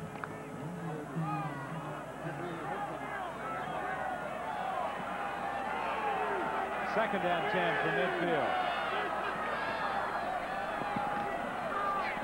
Zatilny makes the catch. He's driven back, but his forward progress will be about a step shy of a first down. He went back and came back to the football, but the speed and the hardness of the throw, he had to come back a little farther when he caught it. And he comes up just a touch short. He needs to get to that white line, it looks like. Put him about an inch or so short, but they'll go after this one. They're going to measure to make sure. What do you suppose Al Bruno said to the Ticats at halftime? Well, I think all you can say is, you know, you're beating yourselves. When you turn the ball over, you're beating yourselves. You don't give yourself a chance to win. If you play an error-free football game, still doesn't mean you're going to win. But you start turning it over 5-6 times a half, making it very difficult on yourself. Just go out and play football, cut down the turnovers, and you got a shot at it. 6 interceptions so far, 2 by Pleasant, 1 by Gaines, 1 by Ford, another by Brazeley, and 1 by Wilson. And a fumble recovery by Don Moan that went for a touchdown. Coach Don Matthews said the Argos have to quit shooting themselves in the foot. Those statistics are exactly what the Ticats are doing, shooting themselves in the foot. That's what they've done. You know, they've given up good field position and given up touchdowns. And maybe not directly, but Wilson did it too, and Moan did score. Chris Gaines scored off of one, so you're really hurting yourself. Third down gamble, Kerrigan keeps. He's across the 45-yard line. That will be a Hamilton first down. 10:20 is the time remaining in this third quarter. We need a touchdown. Hey, Rod Skillman knows what they need. He said we need a touchdown. And I'm sure right now he's enjoying the rest he's getting and hopes that offense stays out there for a while. Well, I'll tell you, if you can tire the other team's defense out, and as we've said many times, your offense gets stronger the longer it's on the field. One of the reasons they lead the league in average gain per pass has been the work of Earl Winfield. There's that handoff from behind to Derek McAdoo. He fumbles the ball. Toronto's got it back. Franco Vincic picks it up. John Field, the safety man, and Don Moan, the linebacker, are the ones that caused the fumble. And Vincic's there to take it, and another turnover and good field position again. You say the handoff. He'll pass him up, put it in the back door. Now just run to daylight. He cuts inside, but here comes the hitch. See, number 26 Field grabs that right arm, and when he pulls it around, the ball pops loose. And again, good field position. First and 10 Toronto. The Argos at the 37. They gave it away so many times last week against Winnipeg. They're getting the breaks against the Ticats. And Jeff Boyd down the sidelines, making the catch, cutting back for some blocking help. And then he runs into a big hit at the 20-yard line by Sonny Gordon. You know, yesterday, Don, you think about the meeting we had with Coach Matthews. I asked him if Jeff Boyd had slowed down any because of that injury he had a year ago or so with his leg. He said, no, he still ran a 4.5. Well, he showed me right there he can still run. That was a great pattern, a deep out. He kept everybody in that time, worked one-on-one on Wilkerson, and it's a deep throw. Watch how long the ball's in the air. That's a long one, but watch the speed as he turns upfield on Wilkerson. Now he cuts back in looking for some help. He does get a couple good blocks downfield. There's one of them. I think it was Tremaine Johnson made one and Darrell Smith, but look at the tackle that Sonny Gordon delivers. And Jeff Boyd is still down. He actually was released by the Argonauts prior to their first game. He's on his way home to California, ready to give up any aspirations of continuing his football career. with an injury in the very first game. The Argos needed a receiver. They got on the telephone and finally tracked him down, and he headed back to Toronto and played last week against Winnipeg and has made a contribution tonight against Hamilton. I don't think there's any doubt that Jeff Boyd knows how to catch the football. We've seen that for a lot of years, and they get their timing down, they'll be tough. Lorenzo Rivers into the ball game. In his place, he's the designated import tonight. That pass intended for Trumaine Johnson goes incomplete. That was excellent coverage by Lance Shields on Trumaine Johnson. Took him down the field to the goal line, which again is about a 15, 20-yard pattern, and then come back. But Lance Shields was not going to be denied. He just cut in front and knocked it down. 8:40 is the time remaining in this third quarter. 2nd and 10 from the 20.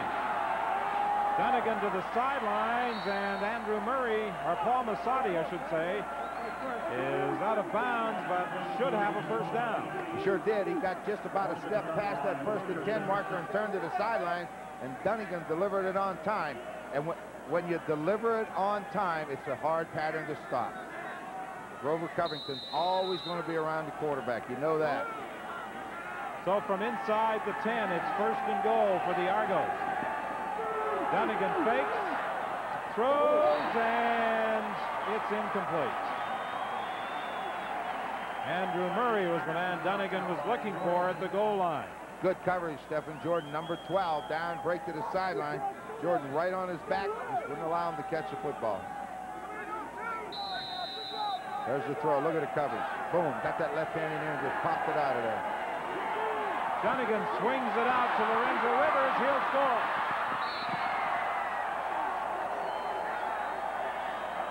About all you can ask. One-on-one, your fast man, Lorenzo Rivers, on a linebacker, Frank Robinson. He should outrun him, and he did. Well, Lorenzo Rivers has that speed. He can motor. Out of Tennessee Tech. And the Toronto Argonauts now lead by 20 points with the point after to come. Lorenzo Rivers starting the game as the designated import, coming into the ball game as a replacement for the injured Jeff Boyd in this third quarter. Penalty flag as Chomick adds the point after.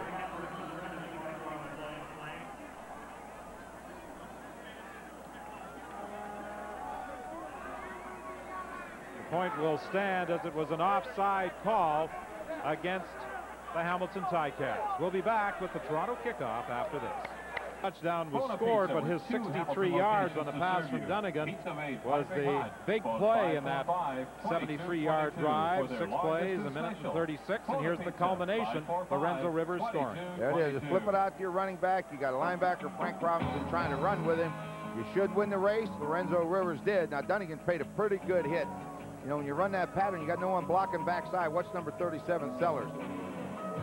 Didn't rough him up too bad, but he hit him. Dunnigan says, I'll take the hit. Touchdown. And then Dunnigan celebrates. The throw to Rivers for the major score that gives Toronto a 21-point lead.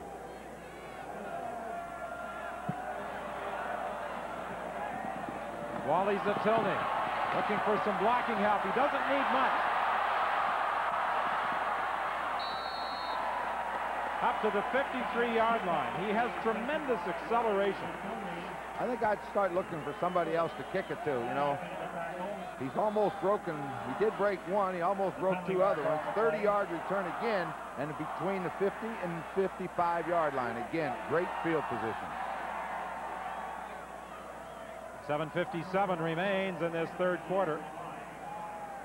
The Argos were offside on the kickoff, but the Ticats have declined the penalty because they have good field position at the 53. Winfield wide to the left. Kerrigan continues at quarterback.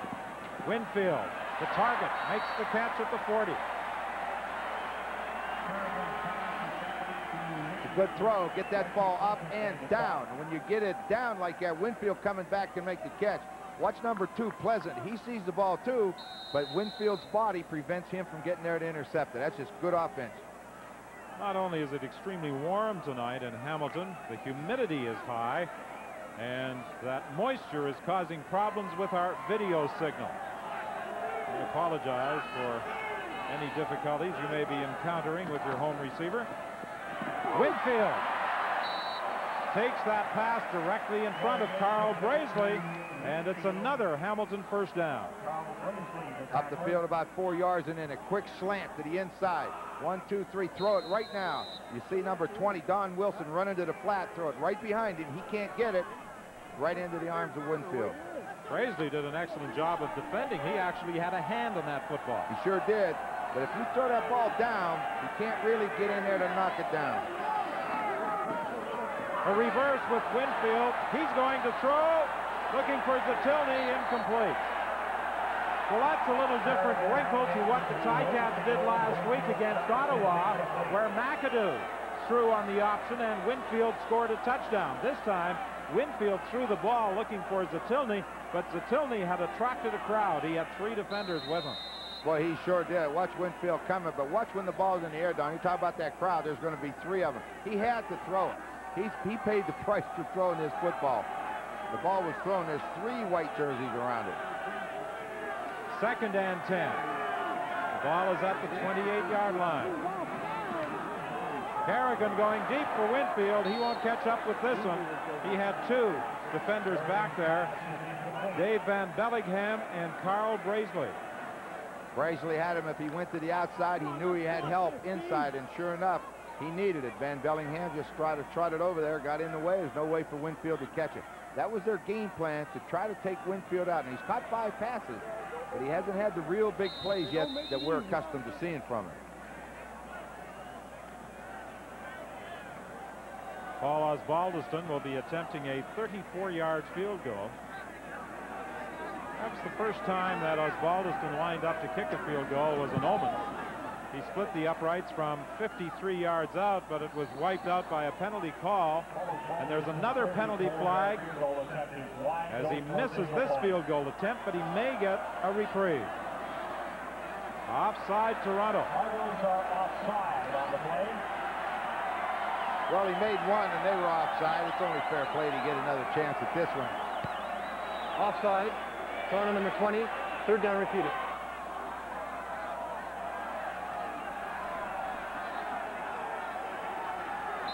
So the Ticats move 5 yards closer, and this will be a 29-yard attempt by Osbaldiston.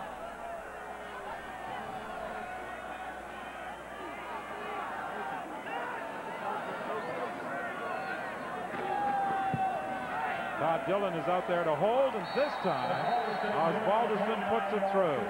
5:29 remains in the 3rd quarter. It's now an 18-point difference. Boys in blue who are causing the problems for the Tigers. No, they're being pretty friendly. It's those other guys that aren't friendly ones.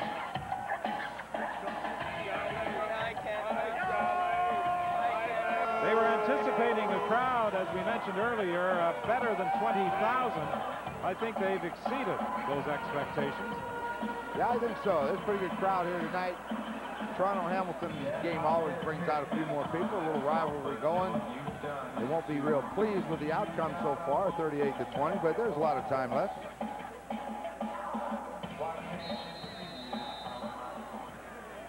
Well, the Argos were concerned about the way they self-destructed last week in Winnipeg. The Ticats have been doing the same thing here at Argonauts Stadium tonight.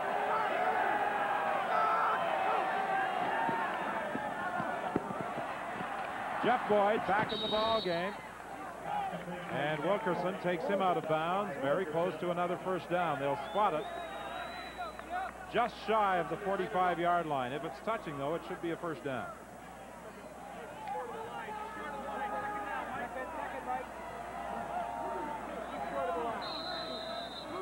Well, I guess it isn't touching. No.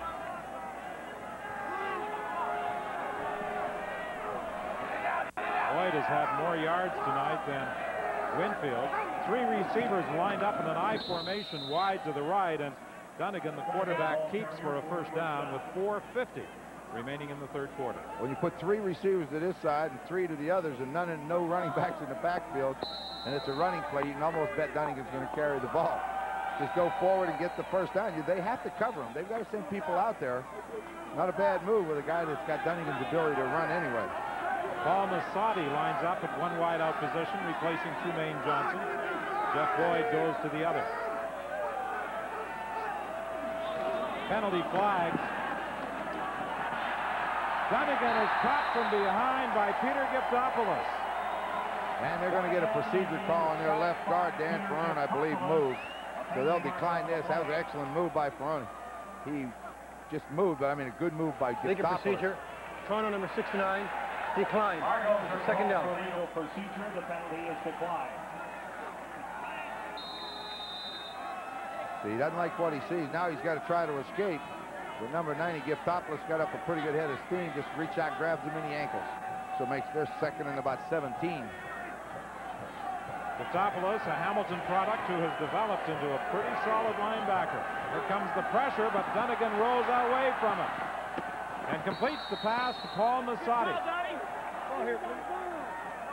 Knocked out of bounds by Lance Shields. Is complete to Just shy of a first down. It will be third and about 1. I don't think there's much question. The Argos are going to go after this one. Let's see if they set that weird formation again. Put all the receivers out. I guess if they anticipate Dunnigan sneaking, they don't cover the receivers. But if he stands up and throws it to one of them, they'll wish they had. So you kind of put the defense in a bind when you do that. On third down, the Argos go into a huddle as well. See, there it is. No running backs in the backfield. Dunnigan will keep. Will he get it? Grover Covington grabbed him, tried to drive him back. The initial path that Dunnigan attempted to travel was blocked. If he gets to the white line, the little white line, he makes it. That's all we're going to have to look at. And it would appear he's made it. We'll make it by about the stripe of the football. The peg will be just on the left side of the football. Let's see.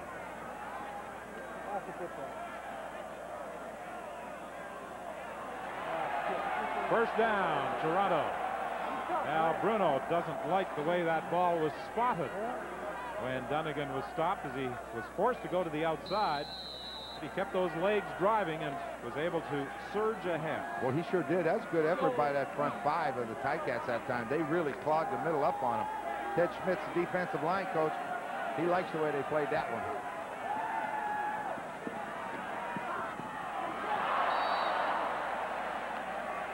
You don't see Darrell Smith do that very often. No, it almost looked like he took his eye off of it a little bit too soon. They streak the receivers downfield, try to clear it out, and then duck him back underneath and find an open area, but just didn't squeeze it. Most times when you go inside, you can anticipate a hit coming in that area, but he had nobody close to him. Well, you know, tell receivers, you may as well catch it, because they're going to hit you anyway. You know, even if you miss it, they hit you, so you might as well catch it. Well, again, the tremendous humidity tonight is causing some technical problems, and Lorenzo Rivers is causing some problems for the Hamilton Ticat defense. Remember, we said we were going to see that option off the dive. The halfback will dive. Smelly, what? There it is. There's the dive. Now, Dunnigan's going to option. Left-handed pitch, get it outside to the speed back. Rivers has it, and he just ran straight ahead, and he's going to pick up that first down. Lorenzo Rivers, the DI, into the ball game with Trumaine Johnson out. Earlier as the DI, Rivers had replaced Jeff Boyd and scored a touchdown. With Trumaine Johnson going out, Paul Massotti comes into one of those receiving positions, and Rivers goes into a running back spot. You see what they need, about 8 inches. Now, do they do it again? The last time they ran the court, they should still make it because they have to give them a yard on the ball, but I think they do the same thing. See if they can stop him again. But you're right, they didn't think they'd get a full game out of Trumaine Johnson tonight. You're asking a lot for a guy. This is a wide field that a lot of people coming up here don't realize. He's probably an awful tired man tonight. Massotti, good receiver anyway, but there it is. Well, it's worked twice. Why not try it again this time? Dunnigan fumbles the football. He reached ahead. Going to come down to the spot. That's a heck of a play by Covington. The Ticats defensive unit congratulating each other. They feel they've stopped them. Let's see where the spot is. I kind of think they did. I don't know. I think he's a little short. We'll see, though. Yes, he is.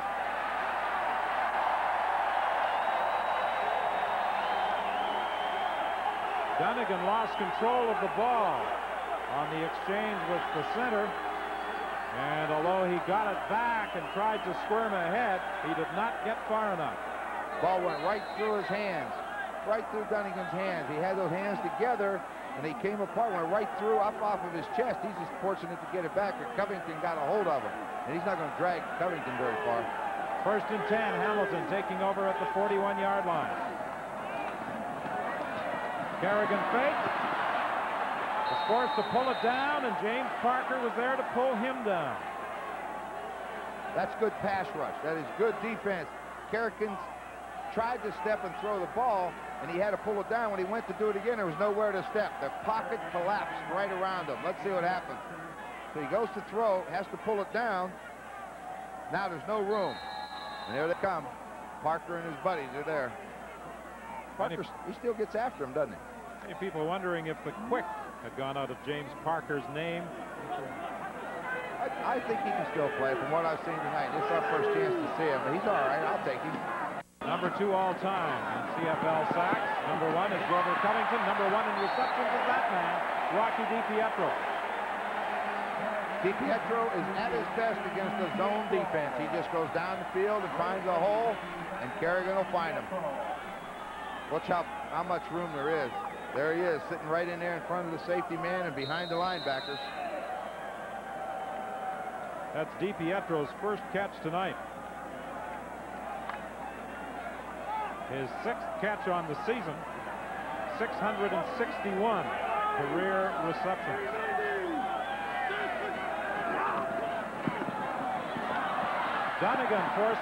Kerrigan forced to pull it down again and run.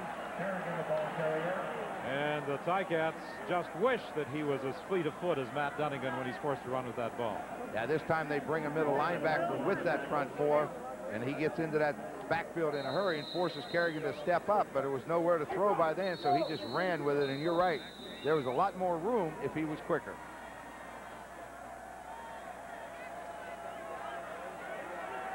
Lorenzo Rivers doing some stretching exercises over at that Toronto bench.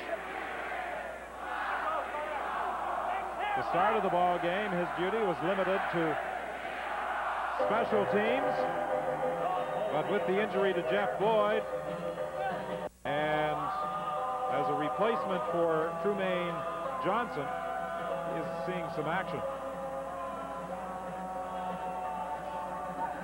Don Moan is the injured Toronto Argonaut. He'll be out of there for 3 plays. And into the ball game will come Bruce Elliott.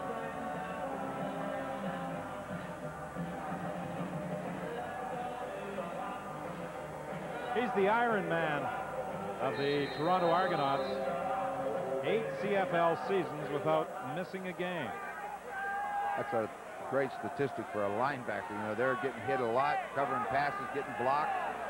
Just to be able to survive 8 straight years, that's pretty impressive. Came to the Argos in '82 from the BC Lions. He played his college football at UBC. And this is Harold Hallman hauling down Mike Kerrigan for a big loss on the final play of the 3rd quarter. So with 15 minutes remaining, the Toronto Argonauts hold an 18-point lead.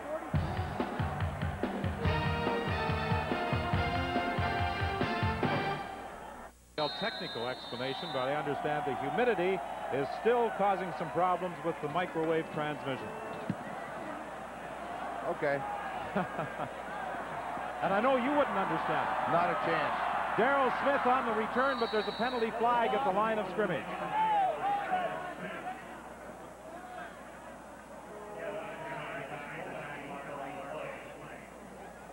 The Argos apparently lined up offside.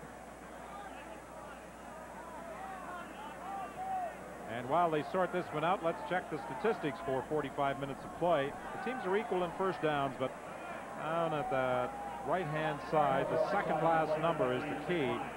8 turnovers. 6 interceptions and 2 fumbles. That's all you need to say. Too many. Especially, they led directly to points in 2 instances and set up touchdowns in the others. And you got good defense, but you don't give them a chance if you put it down in the end zone. And that basically is the difference in the ball game. That's it. Jermaine Johnson is back in the ball game. Dunnigan throws complete to Darrell Smith. And he's brought down at the 33. There's also a penalty flag on the play.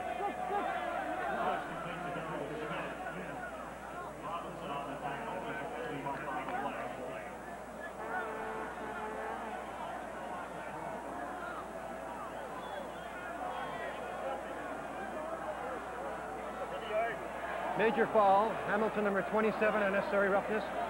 First down, Toronto. The unnecessary roughness call against the Ticats. Well, that's the sign of success in the Hamilton area.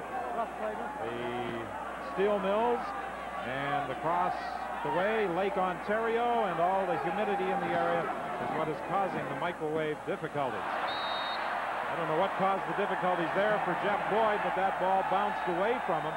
Again, I think he was looking upfield before he had possession of the football. On the play before, the unnecessary roughness was on number 27. As Bobby Dawson, who's playing the corner in place of Gary Wilkerson. They came right back to test him on the next play, and Boyd took his eye off the ball. And that's, I don't know why, but that's what had happened. And Dawson, we're going to get a chance to see him play. May as well check him out while he's dressed.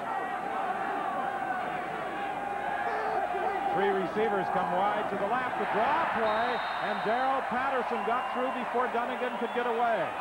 On that quarterback draw, Dunnigan runs it very well anyway, but that time Darrell Patterson was waiting on him. And when Dunnigan planted his foot to go, the middle linebacker was sitting there and made the tackle for about a 4-yard loss.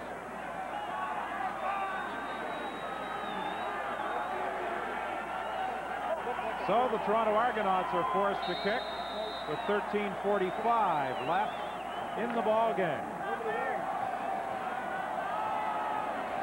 Again, just that one man back, and there's a buzz of anticipation among the spectators at Iberwin as Wally Zatilny waits for the Harper kick.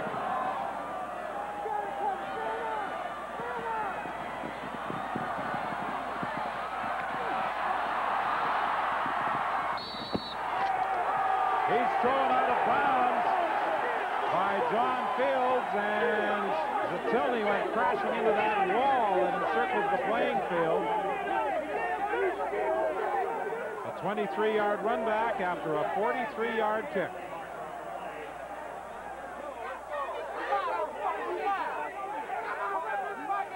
Wally Zatilny is the man they're looking at. It appears as though he's okay. Tilney, they put a bandage on his arm. It appeared as though he scraped or cut his arm when he was thrown out of bounds by John Fields.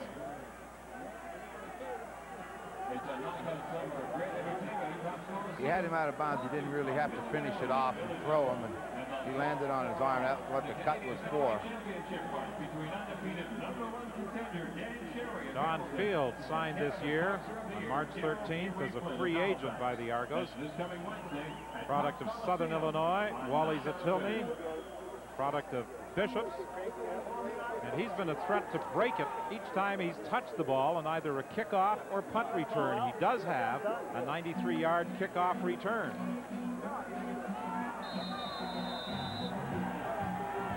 Looks to be a little dazed sitting in there also. First and 10, Hamilton, the ball at the 50, the Argos. Todd Dillon in at quarterback to Derek McAdoo. Darrell Ford managed to stay with him, but he couldn't prevent him from getting a first down. Scott?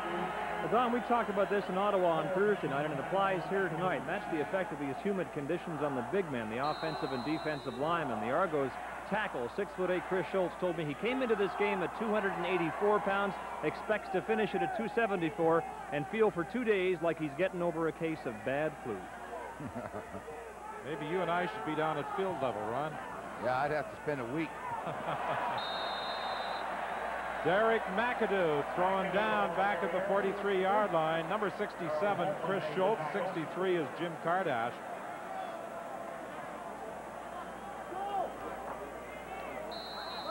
Very warm, very humid night here at Iberwin Stadium. Some players, Mark Napier-Kowski being one of them, taking some oxygen at the bench. Dillon fakes inside. He can't find a receiver, and he can't find any running room either. Caught by Harold Hallman. Boy, his problem was he had the receiver. Lee Knight was standing on the sidelines, but the problem, Dillon couldn't get set because there was going to have to be a touch pass. It was going to have to go up and then come down, and he wasn't able to get the feet set to throw it, but Lee Knight was wide open. That will bring Paul Osbaldiston in for a 44-yard field goal attempt. He's been successful from 29 and 38 yards.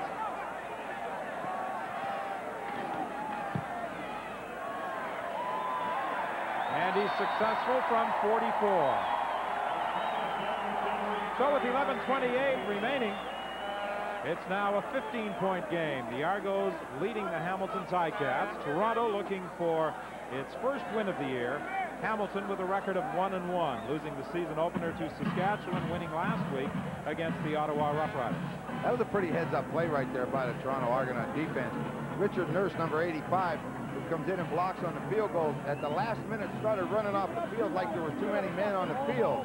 The Argonauts didn't fall through it and went right with them. Had they not gone with him, Todd Dillon would have got up and thrown him the pass. He'd have went down the sidelines all by himself. That's heads-up play. Next week, we'll be in Winnipeg as the Blue Bombers entertain the Edmonton Eskimos. And Jeff Boyd, a former member of both organizations, takes the pass out of bounds for a first down at the 53. Driving, getting turned, and break to the outside. Boyd did it well. Dawson fell down, was in no position to cover. I think he feels like a lot of these players feel right now. He'd like to close his eyes and forget about it. I'd like to go Betty by. Get someplace to lay down and sleep. First and 10 from the 53. Smith makes the catch and is taken out of bounds, and there's a penalty flag. The pass actually incomplete as he was unable to hang on with Sonny Gordon all over him.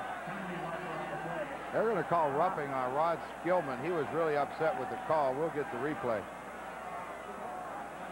Major foul, roughing the passer, 59 Hamilton.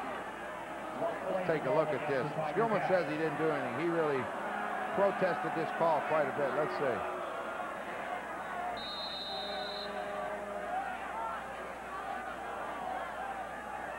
I don't know. Can't hit him, like from the referee's vision, you're hitting him across the side of the head. You know, if he'd have just grabbed him, but he got in, so you pay for it. It costs you 15 when you don't need it.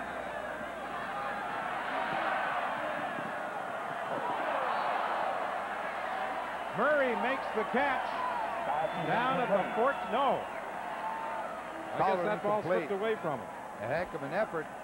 You got Jim Rockford floating around back in the middle with nothing to do but go to the ball. Watch Andrew Murray make the attempt. He goes up high, gets the hands on it, can't control it. And the referee right here, top left corner, has got the perfect view, and he makes the call. It's second and 10 from the 42. They've gone to the huddle all the second half just about.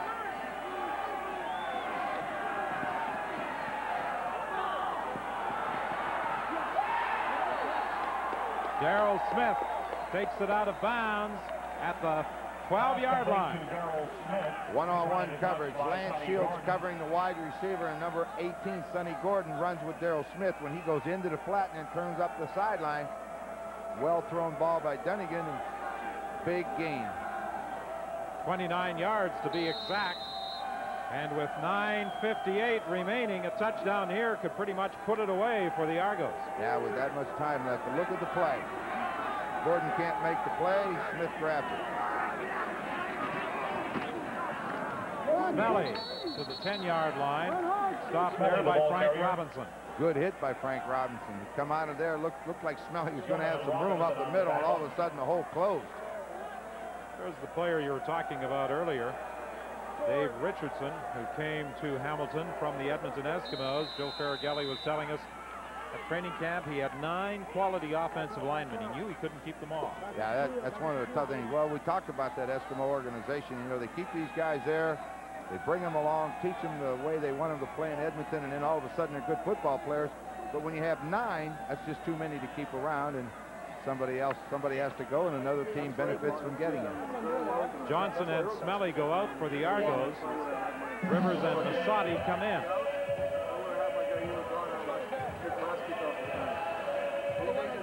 Darrell Patterson, who was shaken up in the first quarter, shaken up again in the fourth quarter. He'll go out of the ball game. Yeah, I should have had him, though. I should have been smarter. Good job, eh, bud? Run like hell. Impressive parents. Yeah, I'm happy for them. Yeah, I'm happy for you. You're doing a hell of a job. I tried to throw the ball up the stand, I only got it in the fourth row.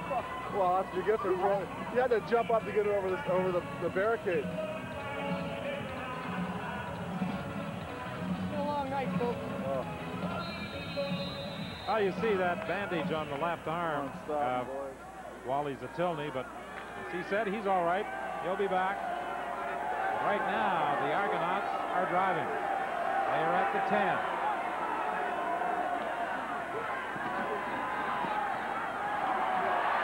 Dunnigan doesn't get a chance to throw. Sellers making the tackle on Dunnigan. He's pulled down by Dan Sellers, and now there's some pushing and shoving after the whistle. The second time we've seen a rather minor outbreak. Skemp and Giftopoulos, it looked like. Dunnigan wanted to go to the one-on-one side. He put 3 receivers over here, and when he saw Sonny Gordon moving from his halfback position into the deep middle, he knew Lance Shields had to cover Boyd one-on-one. Lance Shields won the battle, did a good job covering him. Lance Chomick lines up for a 22-yard field goal attempt.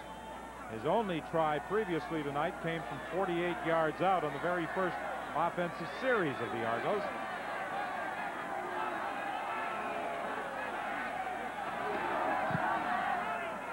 And he puts this one through. And that restores the Argos' 18-point lead with 8:34 remaining. The Toronto Argonauts preparing to kick off following that Lance Chomick field goal. They've kicked the ball along the ground most occasions tonight. The one time they went deep, Wally Zatilny ran it back 93 yards for a touchdown. And he's standing back there waiting on another one. With 8 minutes and 33 seconds left, trailing by 18 points, if the Ticats put a quick one on the board, this game's not over. There are 20,387 watching the game tonight at Ivor Wynne Stadium. We hope you're enjoying the action on the CBC television network, and will be with us on Thursday night for our next game from Winnipeg Stadium, the Blue Bombers against the Edmonton Eskimos. Zatilny will get it. Watch out. Reggie Pleasant saved a touchdown. Well, you could see the whole opening. The Ticats did a good job. When you kick a line drive kickoff, 38 return by Zatilny, but he's going to get that because a line drive, he's running back at you before you can get down there to cover it, and the Ticat front people did a great job opening the lane. That tackle right there may have prevented another one, but those line drives will run right back at you in a hurry.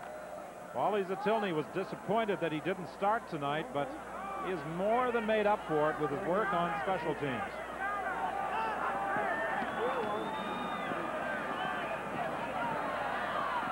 Todd Dillon throws complete to Lee Knight. Wally Zatilny trying to block for him, and that enabled Knight to get the first down. When you sprint out like that, the first read that you have would be Zatilny going deep, coming back to the sideline, but when he was covered, your backside receiver, in this case Lee Knight, coming across the field, you see him, gets across into the quarterback's vision, and that's the key. Get over there where the quarterback can see you. He'll throw you the ball. Back to the live action. It's 1st and 10 from just inside the 35-yard line. Sideline pattern to Sam Louch.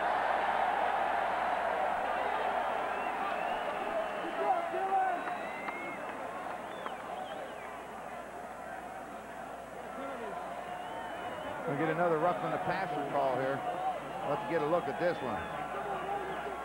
Major foul, roughing the passer. Toronto number 38, first down Hamilton. That call goes against the middle linebacker, Chris Gaines. And that moves the ball inside the 15-yard line.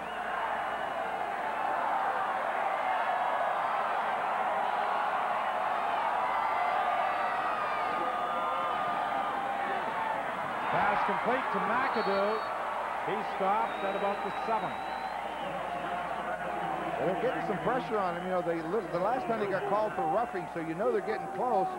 This time Dillon takes it again. Now, you're responsible to block a linebacker, and he doesn't come, so you go out and check underneath. Dillon finds him, moving the ball, got 7 yards on it. 2nd and 3. Hamilton trails by 18. Dillon throws to McAdoo, and he's hit immediately by Carl Braisley. And McAdoo might just stay down because he has had those ankle problems. Now he's going to get up. That was a me and you shot. That's a combination coverage. When they fit that ball out into the flat, Braisley sees it coming. See right there, they got an indecision. Now they got Braisley coming for a long way to make the cover, but just as he turns, gets that shoulder underneath. Good defensive play by Carl Braisley. And it is a Hamilton first down just inside the 5-yard line. 1st and goal, Ticats.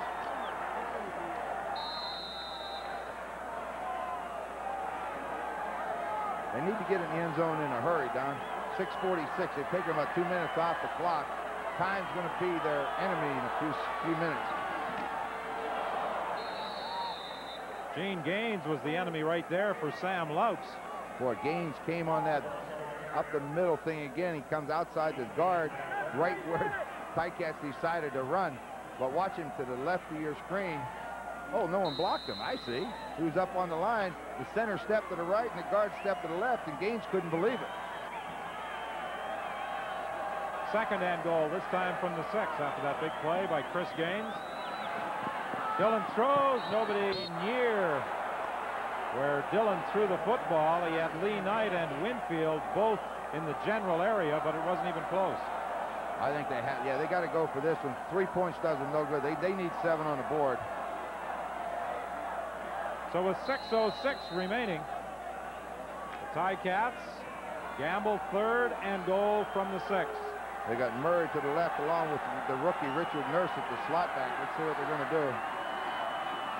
Dillon going to his right, penalty flag. Winfield wouldn't have been able to catch that one anyway, but I think there's going to be a penalty call on Carl Braisley for interfering with the Hamilton wide receiver. Yeah, they're going to call for interference, but when I said no way, that ball was overthrown the minute it left Dillon's hand. Forward pass interference. Toronto number 7. First down. Braisley's asking how come he can push off, but I can't push off. Because the guy with the striped shirt said you push. That's as simple as you can make it. So it's 1st and goal now from the 2. 3 more tries at putting it in. McAdoo won't get there.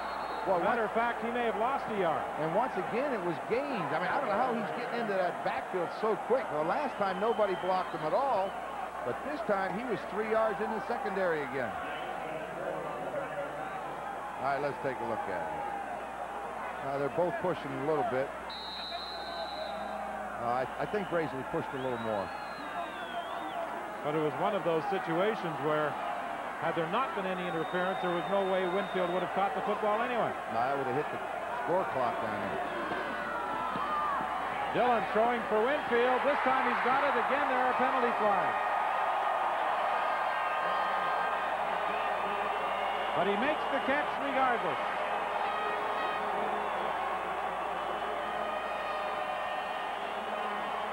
Forward pass interference. Corner number 7. Decline. Touchdown. The 5th touchdown reception of the year for Earl Winfield. All right, right here. What are you going to do? Well, let's take a look at it. Just up the field, straight up the field. You're going to just try to throw it to the outside, which he does. Winfield makes the catch, and he gets interfered a little bit by Braisley, but the ball is caught. I think they're going to go after 2 here. Try to cut this thing to 10 points. If they don't, they need 2 touchdowns. If they get this, they need a touchdown and a field goal. Not going to make it. McAdoo is prevented from getting to the end zone by Carl Braisley. That's right. Crazley, big play right there. Left his man, made the tackle. 4:58 is the time remaining. We'll be back with the Hamilton kickoff after to cover 75 yards for the touchdown, a 2-yard pass. Todd Dillon to Earl Winfield. There are some who might be wondering whether or not the Ticats might kick short with 4:58 remaining, trying to get the ball back. But Ted Schmitz has told that kickoff unit to drive it deep. Well, I see the Toronto Argonauts are expecting a short kickoff. And look at the way the Hamilton Ticats are lining up. They're sending everybody to the left side of the field, with the exception of the kicker, Paul Osbaldiston. Well, all you do is move all your people over there with them. You only have one guy over. Keep 2 guys here to cover the kicker. Get everybody else over there. I don't like this. I'd kick this thing deep with 5 minutes left. Well, it certainly didn't travel the required distance. It didn't go 1 yard. No, it didn't. Where'd it go? Kick from the 35, and it's on the 35. And that's where the Argos will take over. See, I don't know, like this is why coaches make decisions, but you need 2 touchdowns. There's 5 minutes left in the game. I think you kick it the way, they've been squibbing it and having pretty good success, but right now, the Argonauts are in field goal range. Well, we heard Ted Schmitz very clearly during the break on the bench saying, kick it deep.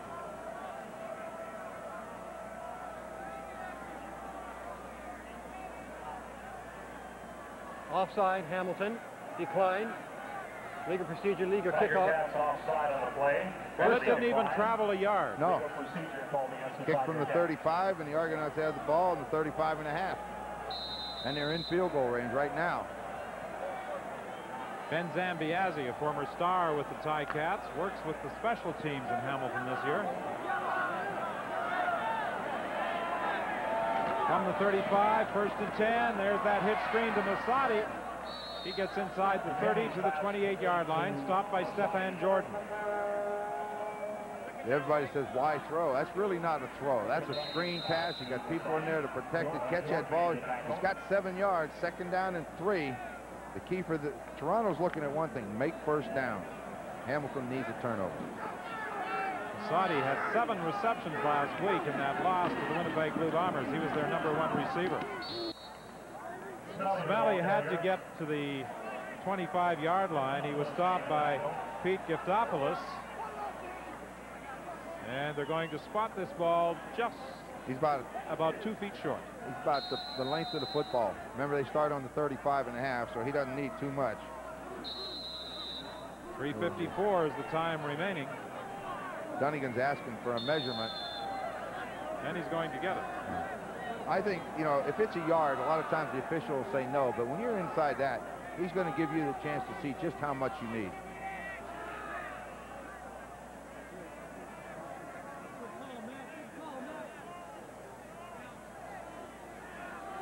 About the length of the football. Isn't that what you said? Yeah, I was just going by where they started. That's some great eyes, right?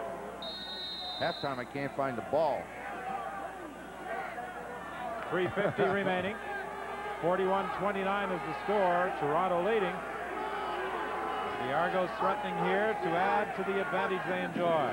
Dunnigan gets inside the 25-yard line for another Toronto 1st down, but more importantly, he will use up more time on that clock. That's the key thing there. They took 3 plays to make a 1st down.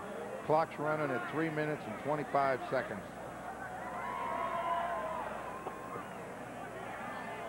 And this has been a departure from what we saw from the Argos in the first 2 games and in the first half. They are using a huddle, but Coach Matthews said they might just do that. He said they can use it any time they want. If they want to use the hurry up, fine. If they don't, fine.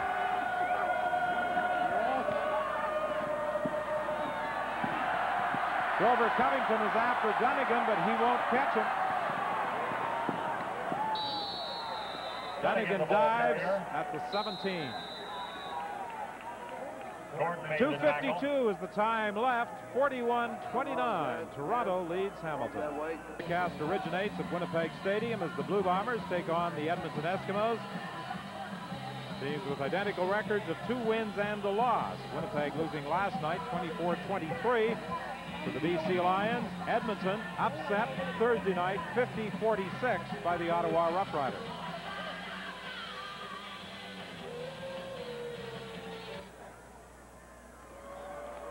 We've talked about the heat, the humidity, the toll it is taking tonight at Iverwin Stadium, and there you see evidence of what we're talking about.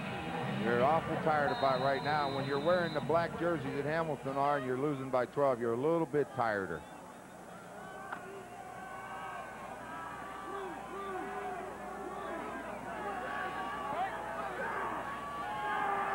Second and 3.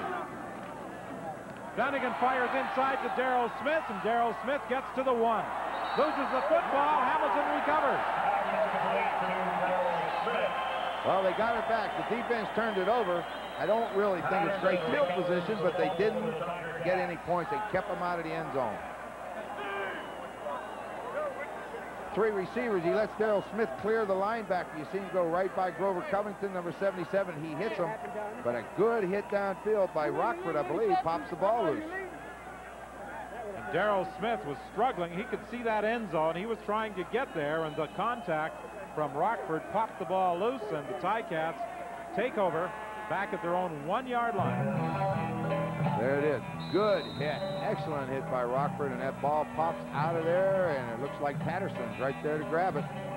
Well, 2:32 down 12. You got it on your own 1. Your odds are stacked pretty high against you, but it can be done. Dillon completes the pass to Richard Nurse. He's at the 9-yard line. They had Winfield on a deep pattern. They're looking to him first. They're looking for Winfield deep. That's Dave Richardson getting up a little bit slow, but he's all right. Try to get it deep. If he's not open, you have to dump underneath. In this case, Nurse made the catch. I think the Argonauts will be looking for Winfield deep. 2:25 the time remaining. He rolls them. Ticats are taking a lot of time in getting up over that football. Too long, man. You're wasting time. McAdoo, the ball carrier, and McAdoo has the first down up to the 17, 18-yard line. Stopped there by Darrell Ford. Get him on the ball. Should be on the ball. 2:10. You know, right now the referee's walking away from him. Well, they should be up over the ball as soon as that whistle blows. The ball should be snapped. When the whistle blows, the ball should be snapped. Wasted 10, 12 seconds before they snap the ball. Now he's wasting even more as he looks for a receiver. And has Richard Nurse got it? Yep. Yes, he has. Hamilton product out of Canisius University.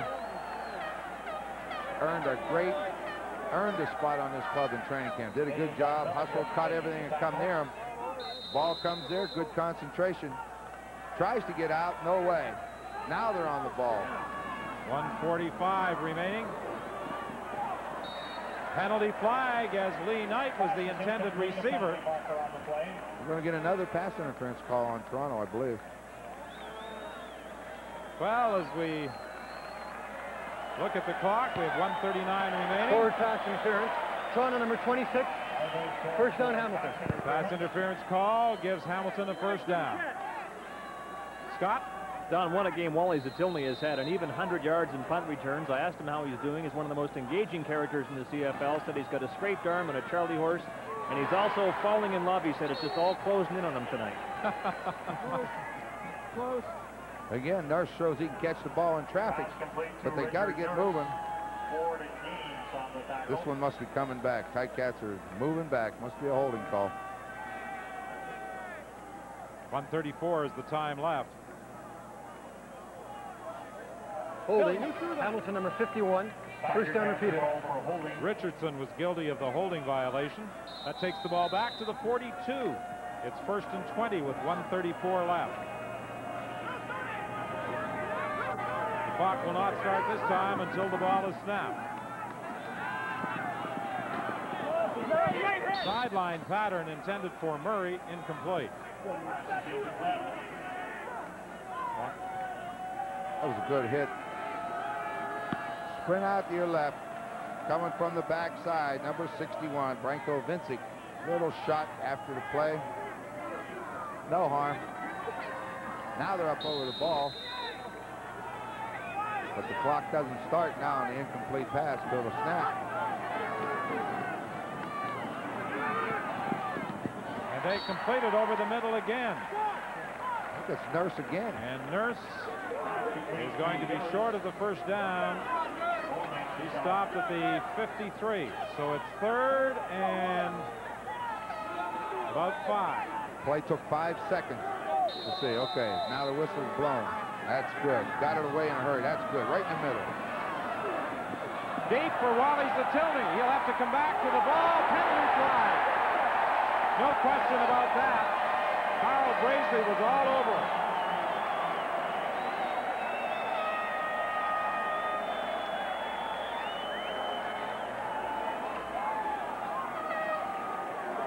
Zatilny trying to adjust to the ball. Bracely just won't let him, will he? Just walks right into him, and the flag comes out. Threw it off balance. Harold Hallman there to put him on the ground after he threw it. That's why that ball was up in the air. Quarterback throw the ball that far, you must step and throw. He threw it off balance. But as they get a break with an interference call. 1:13 is the time remaining, and Harold Hallman is the injured player way back at the Hamilton 52.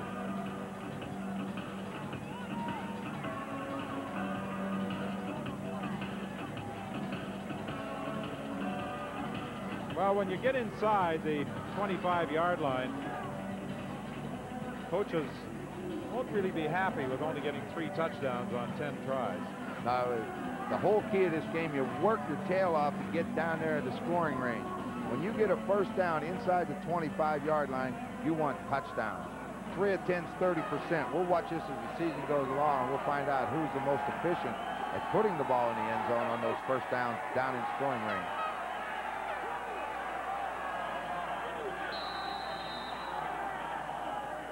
Bruce Elliott comes into the ball game to replace Harold Hallman.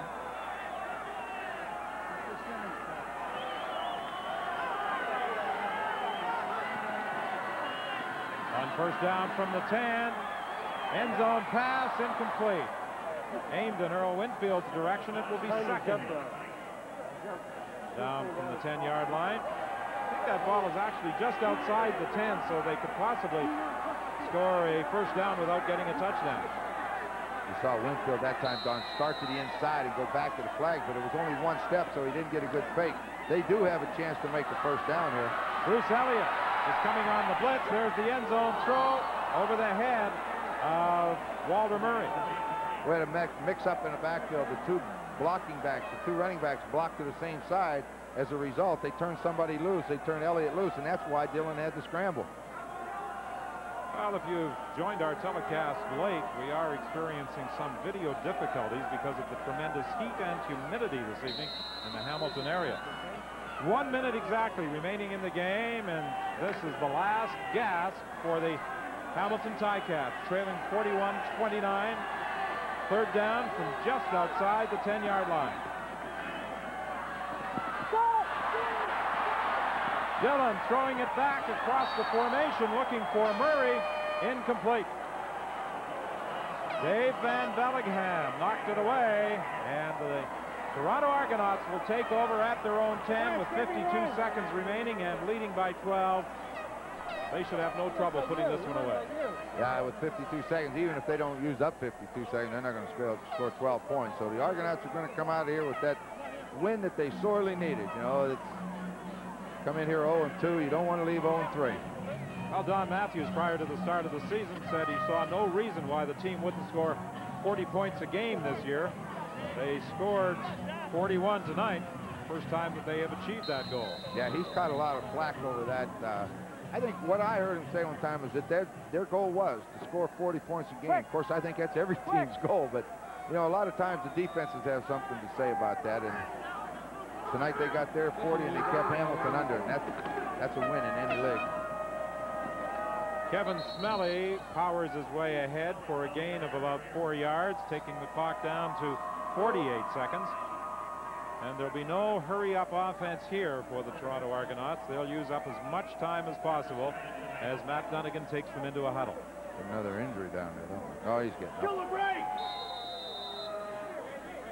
Mark Napierkowski was forced to come into the ball game early for Tim Lorenz, who was hurt. Napierkowski a little slow getting to his feet, but he's back into his position defensively. Second down, it's Kevin Smelly again, and this should do it as he gets the first down out to the 23. 25 seconds the time remaining. The Argos started the game running the football with Smelly.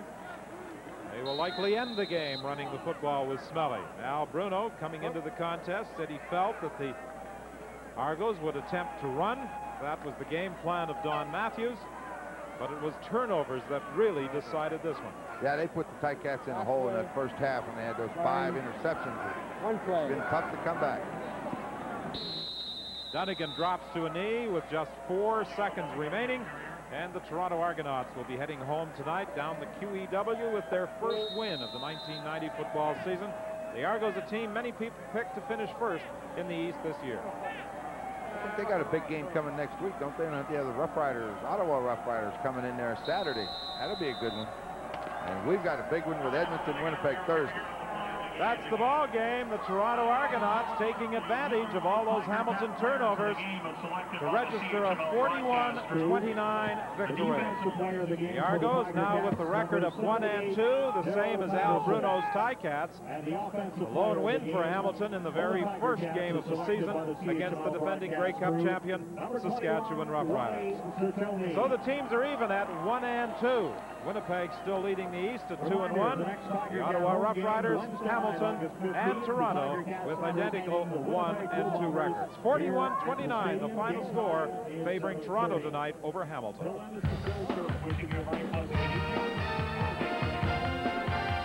It's commonplace for the winning teams. The Argos get their 40 tonight, and as a result, the first renewal of the Argo-Ticat rivalry this season produces the Argos' first victory and hands the Ticats a defeat. The Eskimos suffered a big loss in Ottawa this week, and they'll try to make the Bombers pay for it in Winnipeg on Thursday. We'll have the telecast at 8:30 Eastern, 6